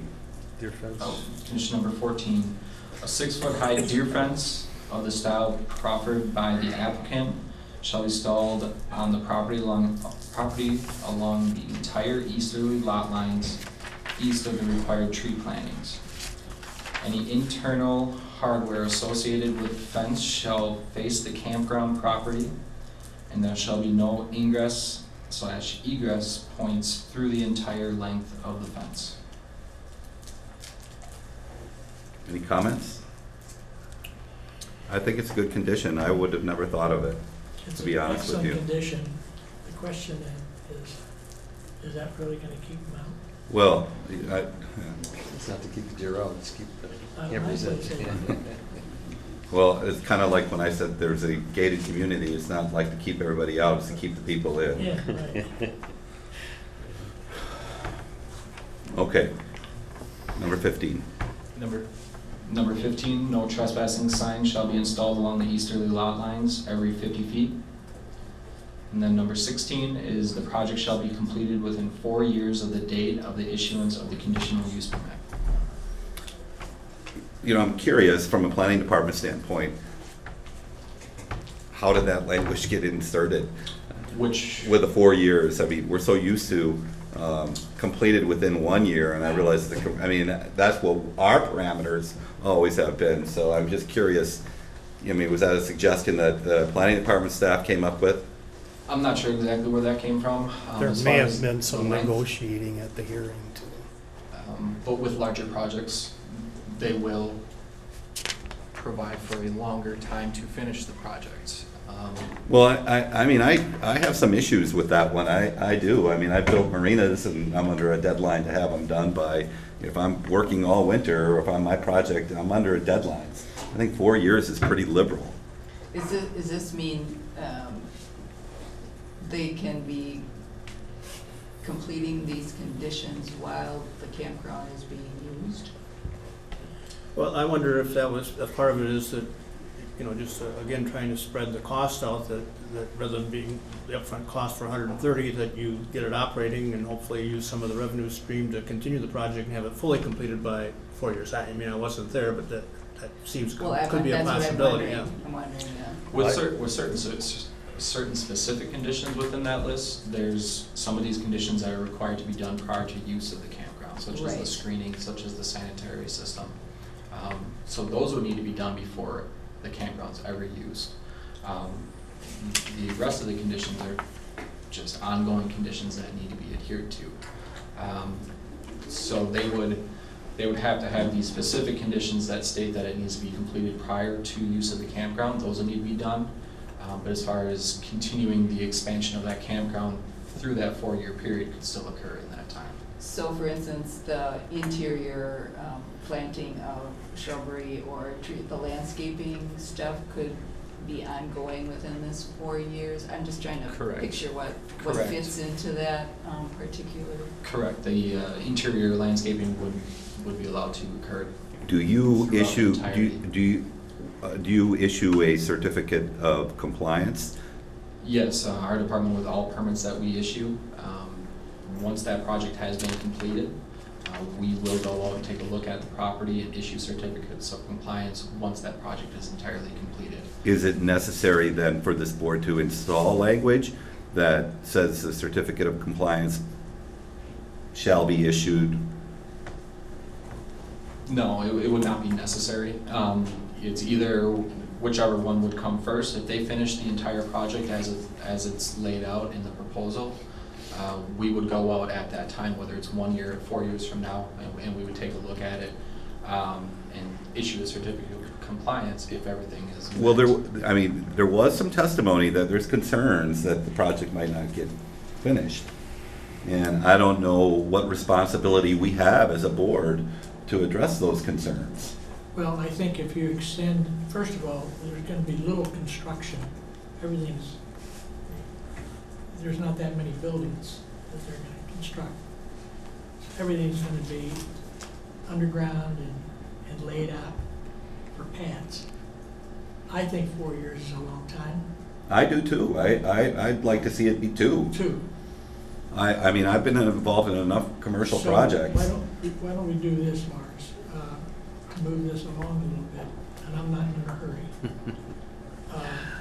But we can put that, we need to find out why, before we set this in concrete, why that condition was stated to 4 years.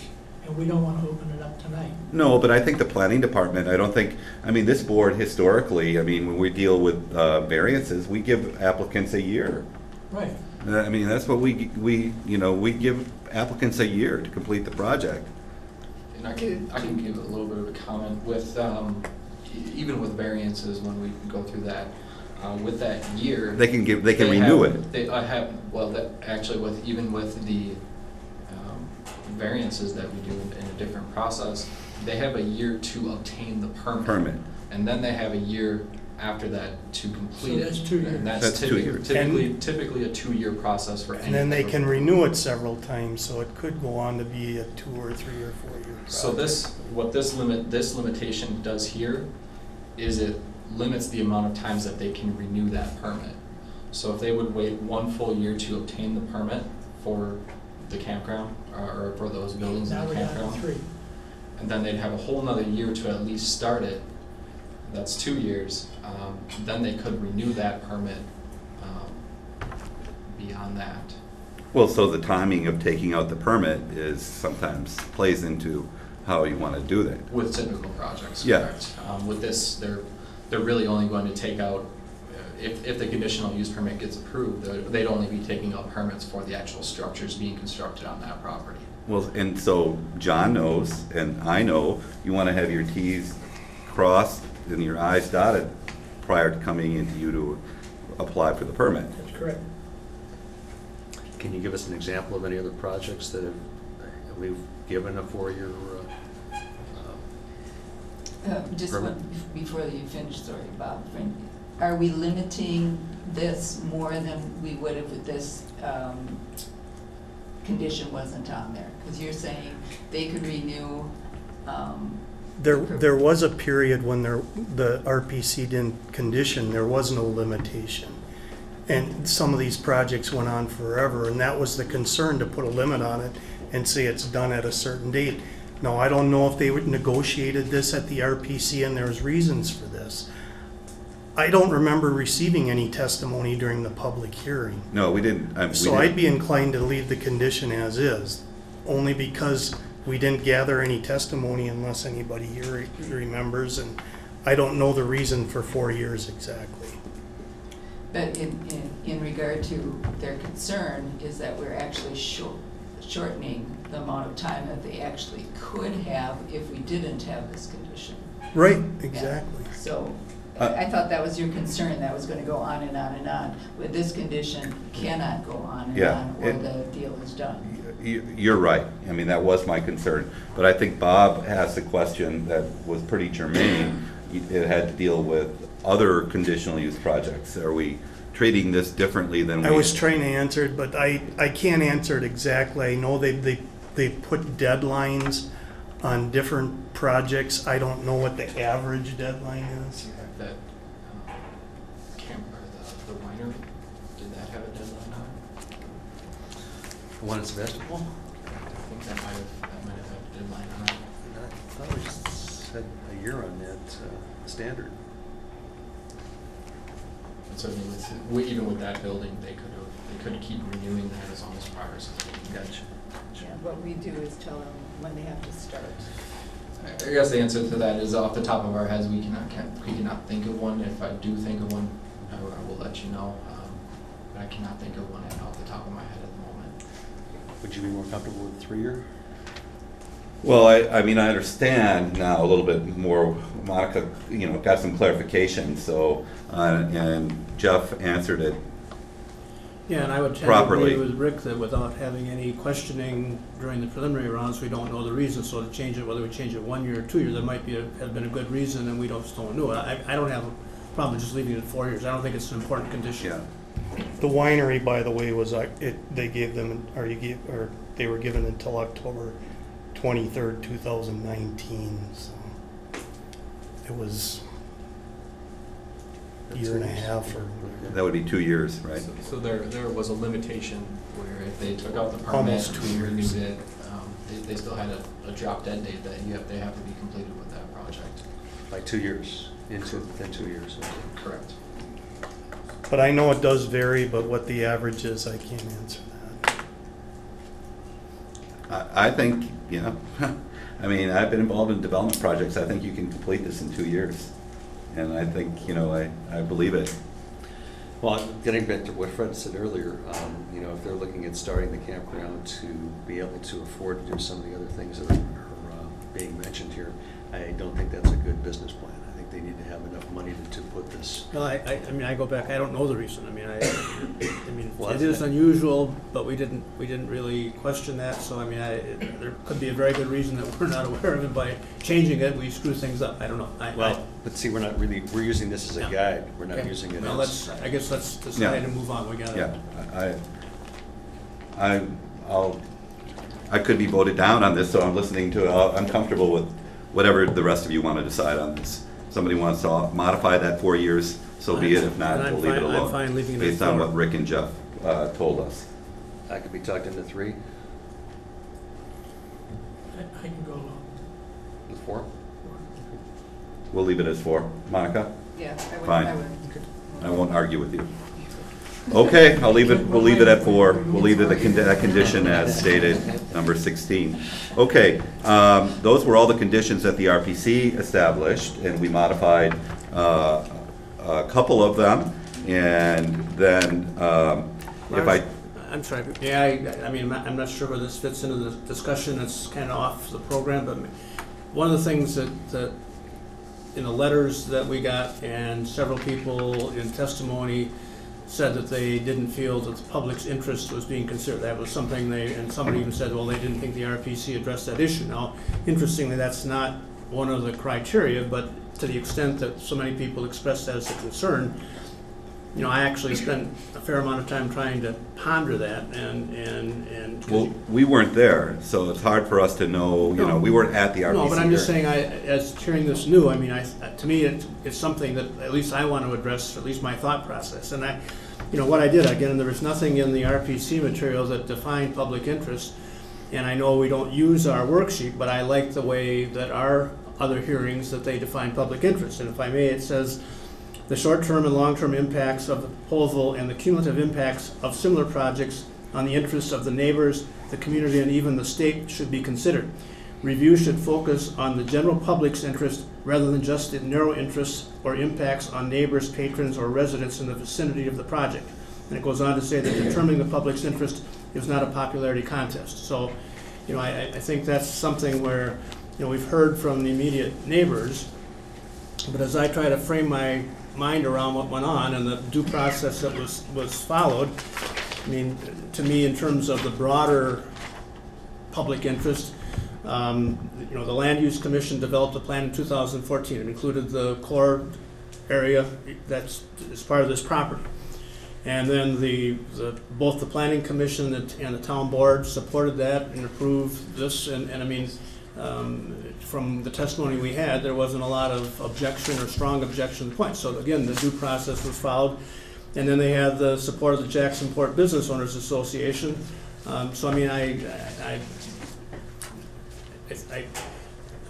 mean, candidly, if somebody came to my door and said, I'd like to put a campground across the street from your house, would you like me to? I'd probably say, no, I don't like to or don't want you to. But I think in this case, the due process was followed, and I think that the broader interests of the community are served by what they're doing, not necessarily just, as it says here, it's not defined by the neighboring properties. So. Well, and I concur completely, and I applaud the county that has created the process. So, I mean, they've created the process, so we're now here at this point working on conditions. And so we have those conditions established thus far, and I'd like to move this forward, and I'd like to go back to our worksheets and go through the possible conditions, and if there's something else that we need to add to other than what we've done thus far. So first and foremost, if I use the worksheet as an example, is there anything in addition for a possible condition that deals with noise that anybody would like to add. I think currently we have some conditions, we do have conditions established that deal with noise, so my opinion is sufficient. Thank you. Agree. Okay? One question I had about Yes. that, one of the things that came up in testimony was personal generators. And I thought that the owners said something about no generators will be allowed in the electrical hookups in the campground. Is that accurate, or? I don't recall. I don't recall either. I can- Do you want to offer a condition in regard to personal generators? I would, if I believe electrical hookups are available for this campground, if I remember correctly from testimony. Yes, I believe that. And I think fast forwarding that John's gonna talk about having a backup generator to the entire campground. So if we put that in, I think, you know, then saying no personal generators would make sense. Now they've got options to electricity. Mhm. Okay? So I'd like to add that as a condition. So basic, just say again all you wanted. No personal generators will be allowed to be in operation. Because the campgrounds will probably have 30 amp circuits to take care of the big boys. Okay. All right. Thank you. Then the next possible condition would deal with dust. I think that we talked, and John, you had some things that you might want to address regarding dust. Yeah, whatever that product is, and I apologize for not having that name, but it's used widely in Door County. And it's even milky looking, and then all of a sudden it's clear. Calcium carbonate? I know the company.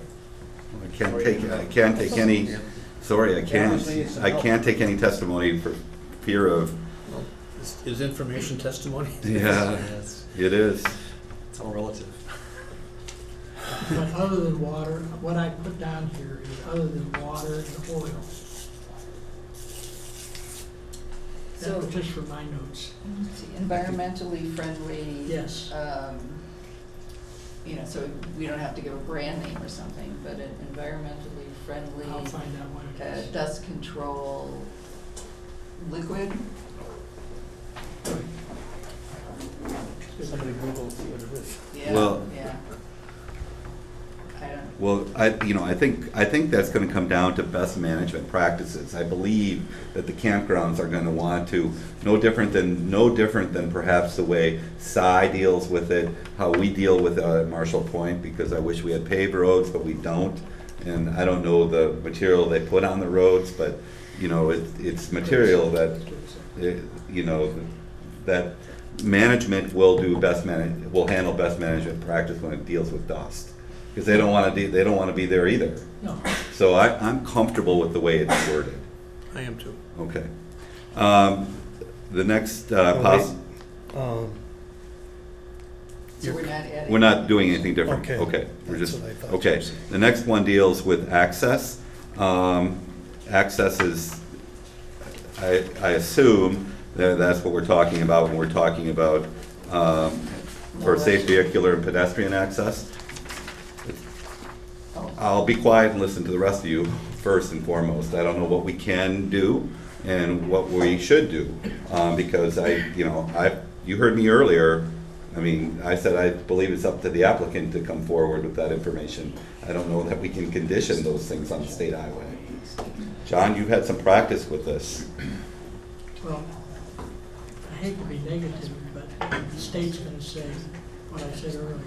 We're here to move traffic, not slow it down.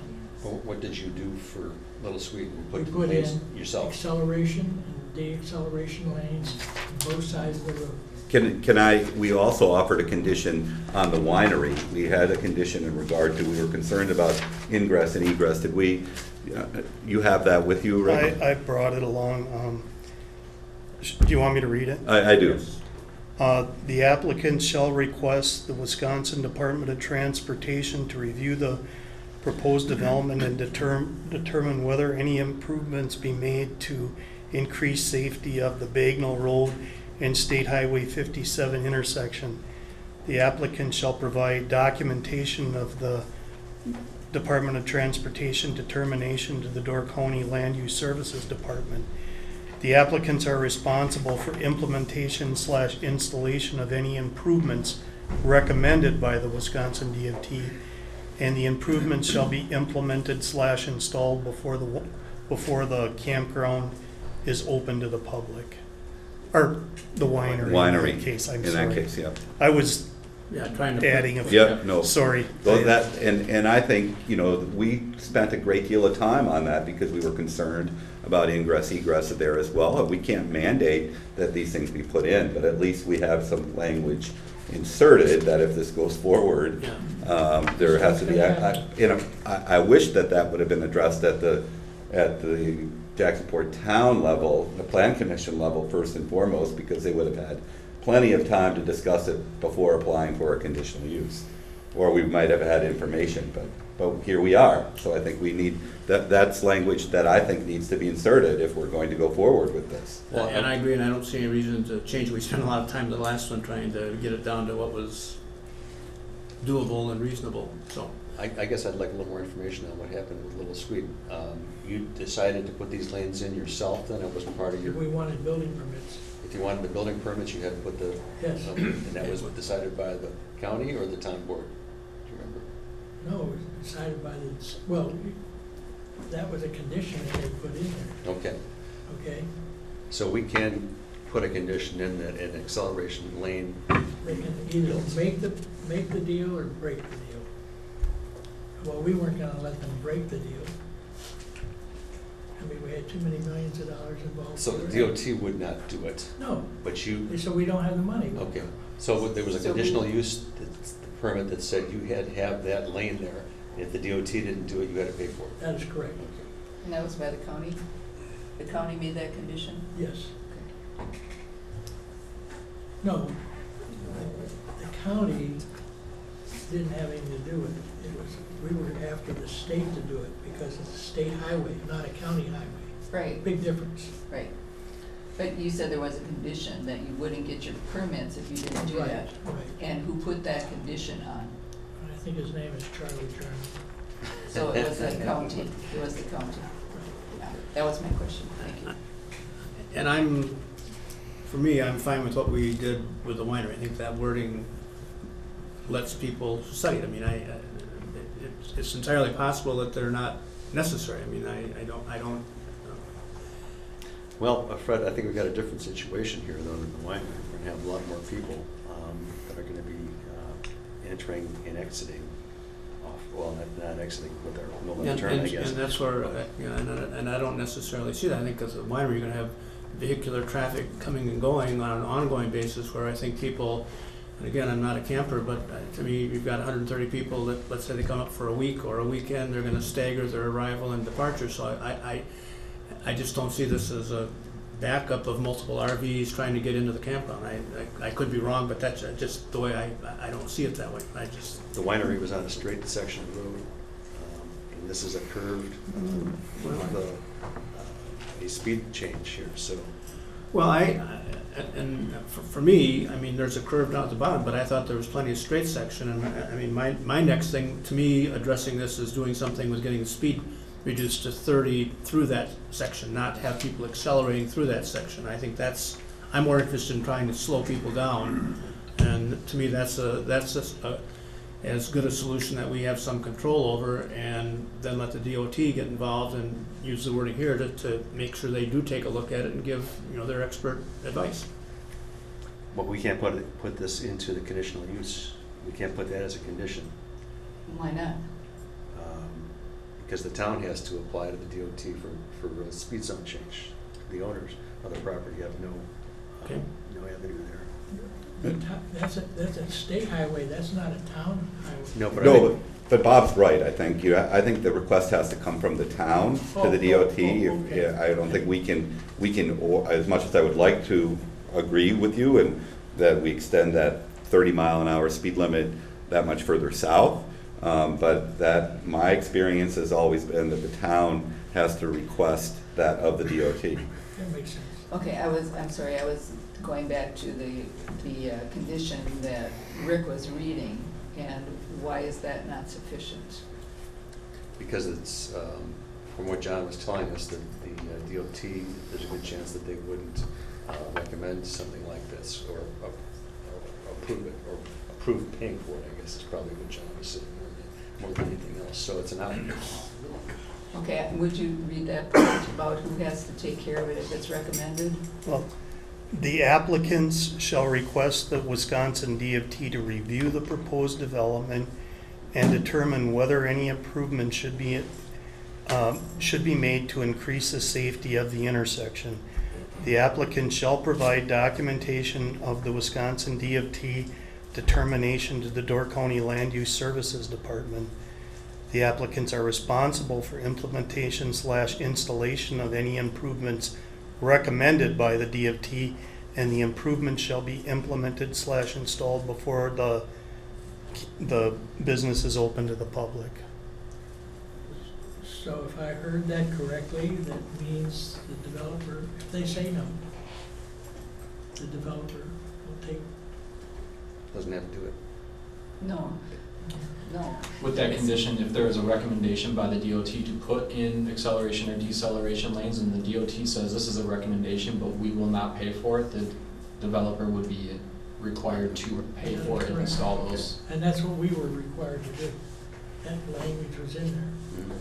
And I think the reason we chose that, because you can't put a condition that says they have to put in turning lanes, because the DOT may say, no, you can't put in turning lanes there. That, and I think that's was the thought process when this condition was done last time. I mean, we have had a bit of discussion about overstepping our authority to make And things I think happen. that's what it, Yeah. yeah. And we still have the ability as we go forward here, because the motion on the table is to deny the appeal and grant the conditional use permit. So when I call for the vote, that vote may fail, Correct. or it may pass. So then these conditions, and we're right back at it again. So we're not there yet, but we don't have to agree to this, but at least that language at this point, to remain consistent, I think is important to have in the language for this conditional use permit application as well. Okay. But everybody would agree with that? The Yes. language that we used, Yes. then it's consistent. Yeah. Correct. Okay.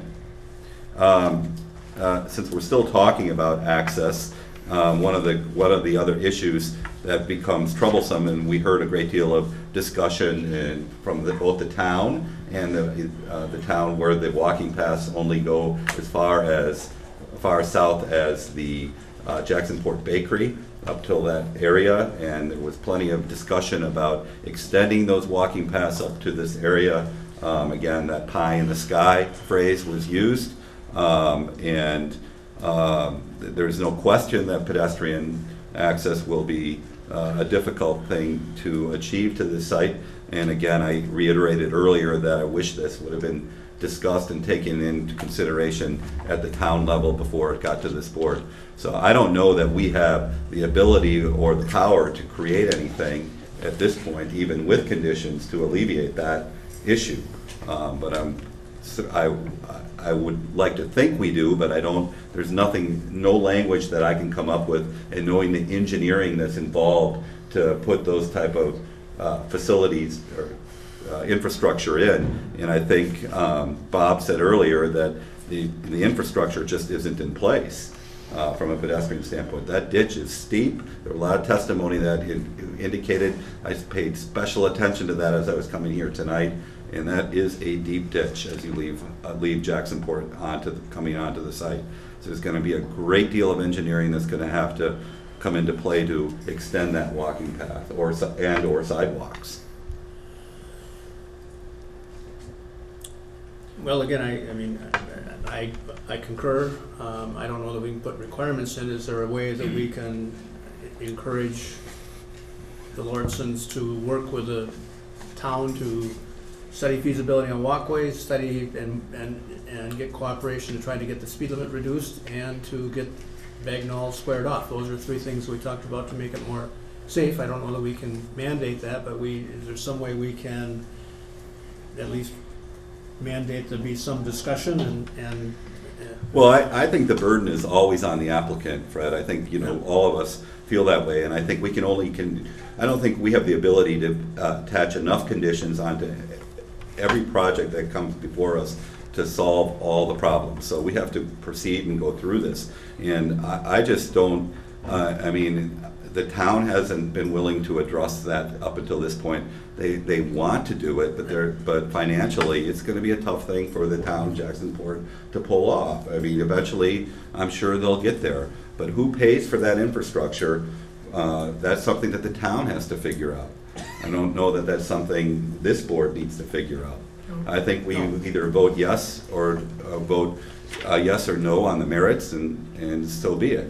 Because I would love to put conditions on, but knowing what's there, I don't think that we can do that. And I understand that's what I'm saying. I guess maybe the very fact that we're discussing it will encourage the people present to undertake some cooperative. I'm convinced the town recognizes they've got an issue.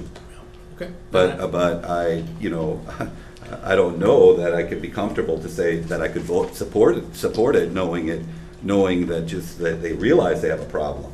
Well, there's not only a problem with this project, but I heard that, is there a museum going in across the street? Well, there is. It's there now. Yeah. It's historical society. Historical society. Yeah. It's there. Yeah. So it's that, both sides of the street, there's no question about it. Right. But that becomes a town issue as well. Right. And those things should have been addressed prior to coming here.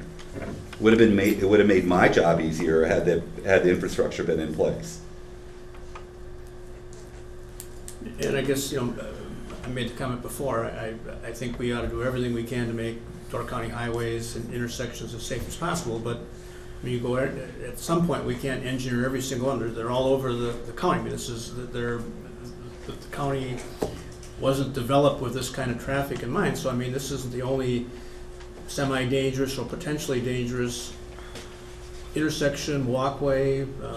No, but I would, and I appreciate you saying that. But I would say that if the town is going to have the wisdom to rezone the property, then they also have to have the wisdom to provide safe pedestrian and vehicular traffic to the property as well. And so that's my big hang-up with this project. Yeah, the way things stand right now, there's really no other way for them to accomplish anything in the way of a pedestrian way. Well, other than going out the back way, and again, I know I as a parent would not let my kids go down that way. If there was a safer way to go, I wouldn't jeopardize their safety. Mm-hmm. So some of this you got to at least rely on human intuition and wisdom and parental guidance. Yeah, well, we're going to have people that, again, are not familiar with the amount of traffic on this highway, and there is an attraction in town, for them to want to go to town, to the beach, whatever else.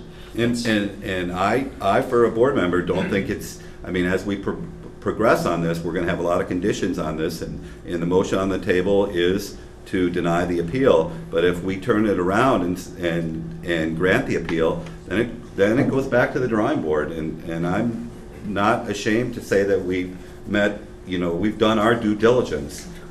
So if we decide, if that's what this board decides, then so be it. But as we, I don't think we can deal with the pedestrian access at this point. There's not enough information for us to deal with it. Okay.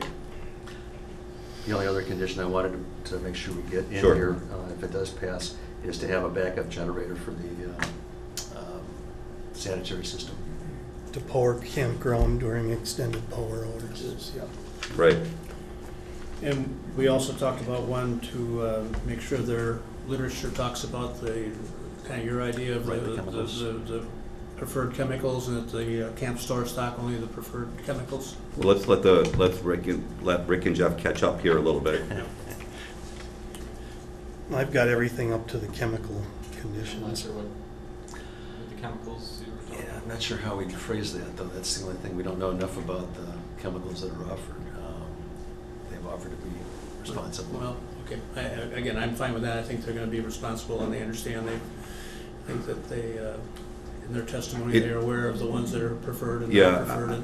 it's a frustrating one because the laws aren't in place. Right. You know, and there's nothing we can do to Right. do That that at makes this sense. point. Something that we But encourage I heard enough testimony that I'm comfortable with the management practices of the potential campground owners, that they will encourage that. And they were good, they said, carry it in their store. And, you know, I hope that, you know, the laws get changed on a statewide or state-by-state basis. That it would be nice if it was federal, but, you know, we have a long way to go to get to that point.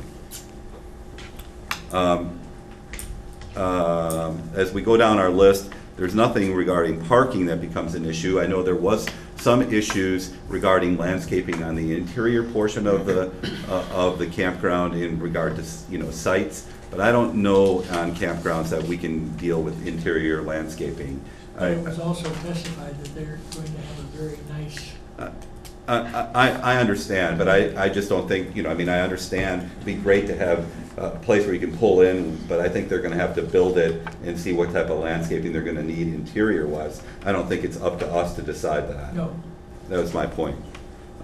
We dealt with hours, at least quiet hours, and I think that is an adequate condition. Lighting, you know, lighting will always be an issue, but I think we've come a long ways from 20 years ago. You know, there's enough language. I heard what Jeff said earlier, so I was pleased to hear that from an enforcement standpoint, so I think we're fine with the lighting end of it. Screening, we spent a long time on that. I don't think there needs to be anything else said regarding that.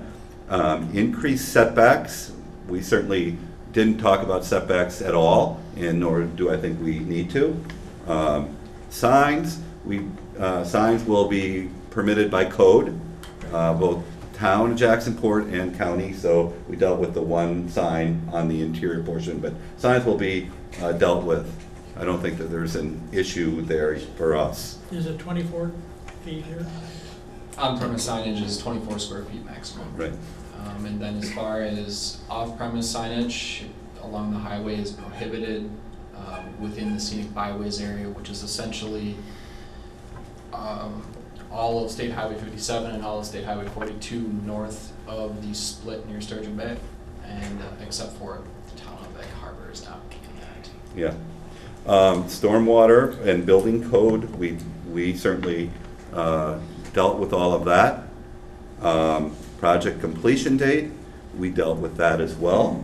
One of the other things from my notes, and I don't know if it's important, you folks tell me if I should leave it alone. One of the things I brought up in testimony, one of the things that discourages me is we're in a seasonal tourism area, and we have a lot of campgrounds, and when I drive by campgrounds in the off-season, I think from a beautification standpoint, that, you know, if we can prohibit RVs and trailers from the sites December through March, I think that's a reasonable approach, because we kept camping into November, and sometimes we start camping as early as April.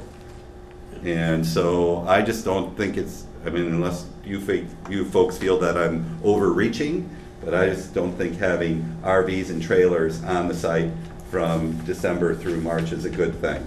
Yeah, and as I recall from the testimony, Lawrenson said that they felt the same way, so Sure. I don't think there's a problem putting that on there. That's Agreed. Sounds good. Okay? December through, December through March. Right, because that would still give them the opportunity for those who are involved in cross-country skiing or snowshoeing Well, and snowmobiling. Yeah. For people to bring their unit up. Yes. Well, there's no, everything's above ground, everything's plumbed and everything above ground. So it's not gonna be operating, just a Nothing's question gonna be whether you store operating. the trailers there, which we don't want There to won't do. be any winter camping. is No what we're winter saying. camping. No winter camping. Okay. Rick, Jeff, is there anything else that needs to be considered here? just ask Jeff if he had the screening condition right. Think so. One time.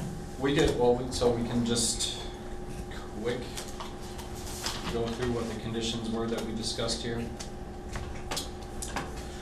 So, from the Resource Planning Committee's original approval, Conditions number 1 through 9 are entirely the same. Condition number 10 should be amended to say a sign shall be installed near the campground exit stating no left turn onto Bagnell Road for safety reasons. In addition, the campground informational brochure, website, and any other print or digital media information regarding the campground shall contain the same safety recommendation.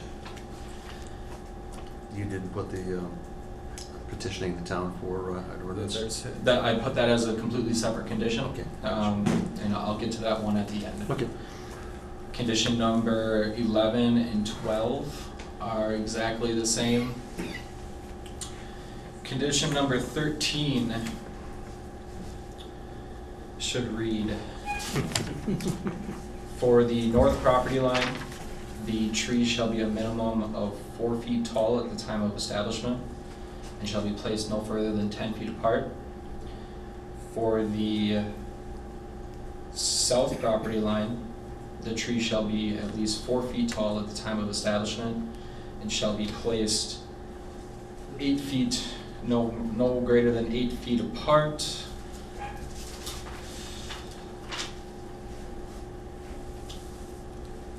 Or per the tree supplier's recommendation, whichever spacing is less, but shall not be more than 10 feet apart.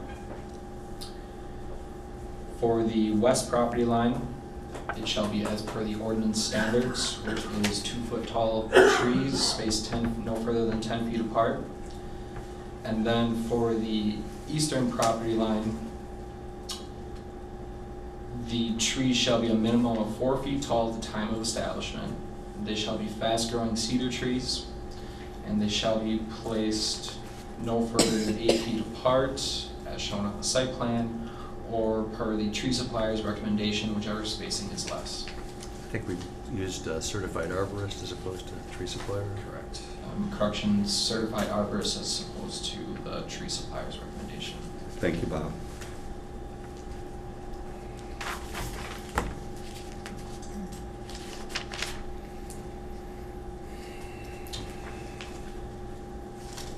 And then conditions 14 through 16 were the same as the Resource Planning Committee's conditions. And then the one last condition, or one additional condition that Bob brought up is the owner shall petition the town to create an ordinance to enforce no left turns onto Bagnell Road from the campground.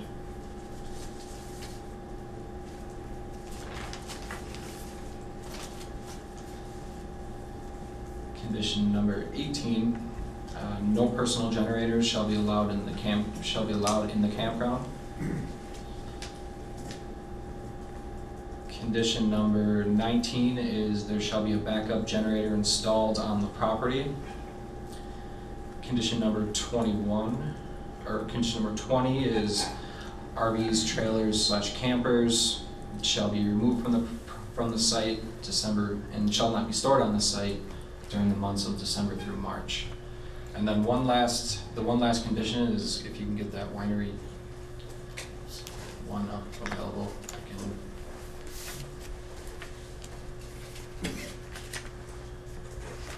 Well, we'll have to change the wording. Yeah.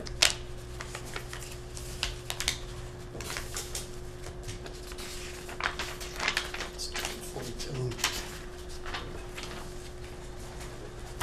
The applicants shall request the Wisconsin Department of Transportation to review the proposed development and determine whether any improvements should be made to increase safety of the Bagnell Road and State Highway 57 intersection.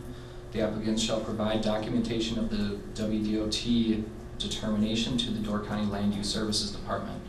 The applicants are responsible for the implementation slash installation of any improvements recommended by the DOT, and the improvements shall be implemented / installed before the campground is open to the public. And that is all the conditions that we discussed. Okay, just a couple of things that I know, I appreciate that we talked about all of them. A couple of things that my notes that we didn't talk about, and Let's see, we talked about the possibility of necessity to screen propane tanks and or fence the propane tanks. I don't know that that's necessary. I struggle with that one. From a personal standpoint, I think it's a great idea, but we don't, we get to the point where we can't screen everything, and sometimes these things become redundant. We talked about fencing in the stormwater ponds. I think Peter Hurd testimony indicated that the stormwater ponds will have little or no water. And again, I don't know that it's necessary for us to address that one, but I just wanted to make sure that we talked, because we certainly had testimony in regard to that. That would be the owner's part, if there's water in the detention ponds, to sign it. Sure, and I would think any responsible insurance carrier, when they come on board, if they find it necessary, those type of things are often addressed or recommended as well. I get recommendations from every year from my insurance carrier, as I think many of you do as well. We talked about, one thing we did talk about that we didn't address, and I think I just saw it on my note. We talked about having a requirement to install a dry hydrant, I believe the term was. Correct. And I think that might be a necessary one. I do think that, if I recall testimony from the fire chief, that would be helpful. Right. So I think perhaps we could add another condition that a dry hydrant be installed at the proposed swimming pond for fire protection purposes.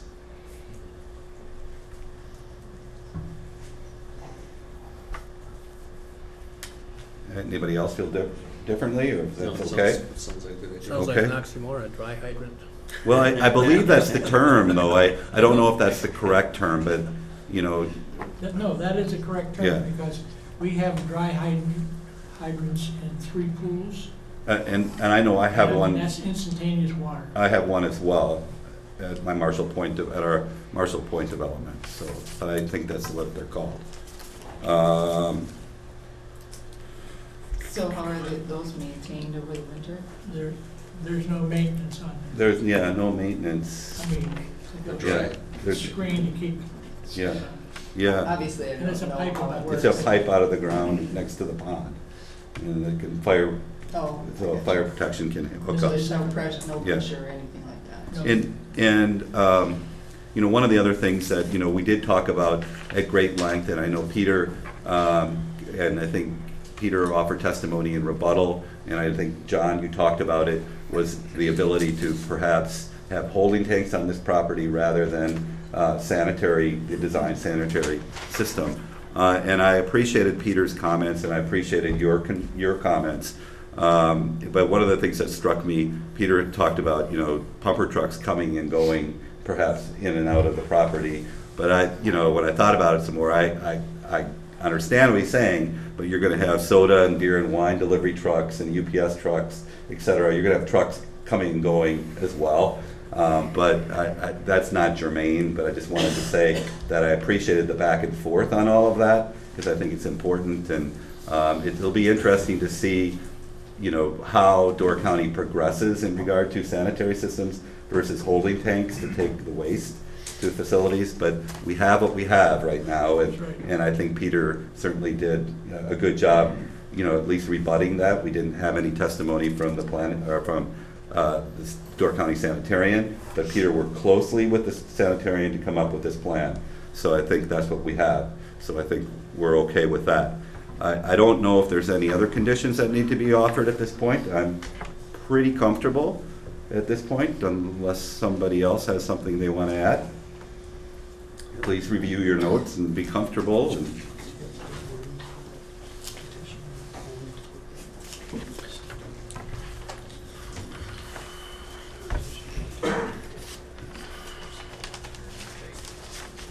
Mr. Chairman, I Yeah. have one Yes. that has not been addressed. Yes. That is important.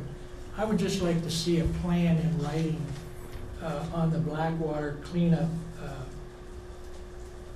spills, as to how they see that's gonna happen. because it does happen.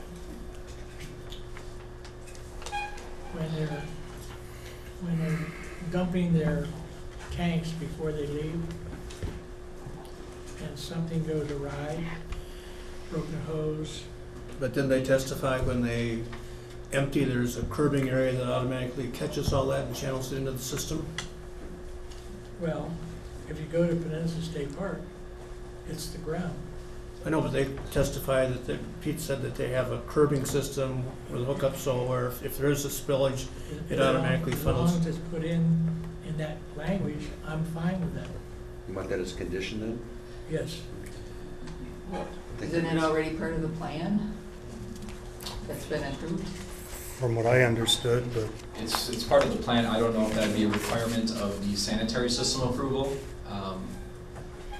I don't know exactly what that sanitary system approval, if that requires that curbing and, Shall we leave it? off the top of my head. Leave it in the sanitarians, let's just say that they will consult with the sanitarian as far as Well, we black need water. to check it out. Here I have one possible wording for a condition would be a cleanup plan / mitigation plan for blackwater spills shall be submitted to our the land use services department. Which includes the sanitarian. Fine. Correct. And the sanitarian is part of our department. Yeah. Sound good? Okay. Everybody else have an opportunity to review their notes? Okay, we have a motion on the table to deny the appeal and grant the conditional use permit with the conditions attached. Is there, all those in favor signify by saying aye. Aye. Aye. Opposed? Nay? Nay.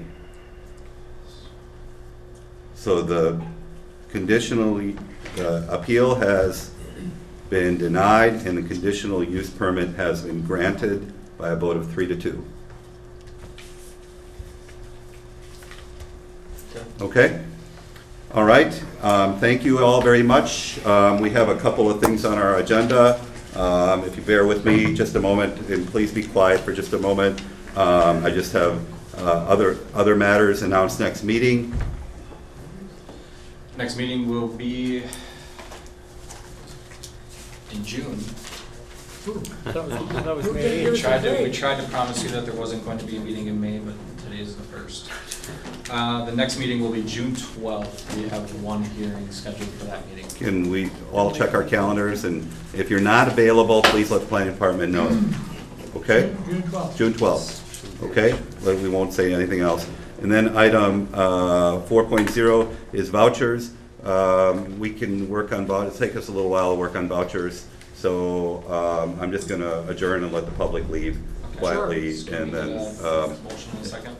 I'll move we adjourn. Second. okay? Third, fourth. All those in favor signify by saying aye. Aye. And then we can deal with vouchers here. Yeah. Thank you all very, very much. As you can tell, the Board of Adjustment is found this to be a very difficult case.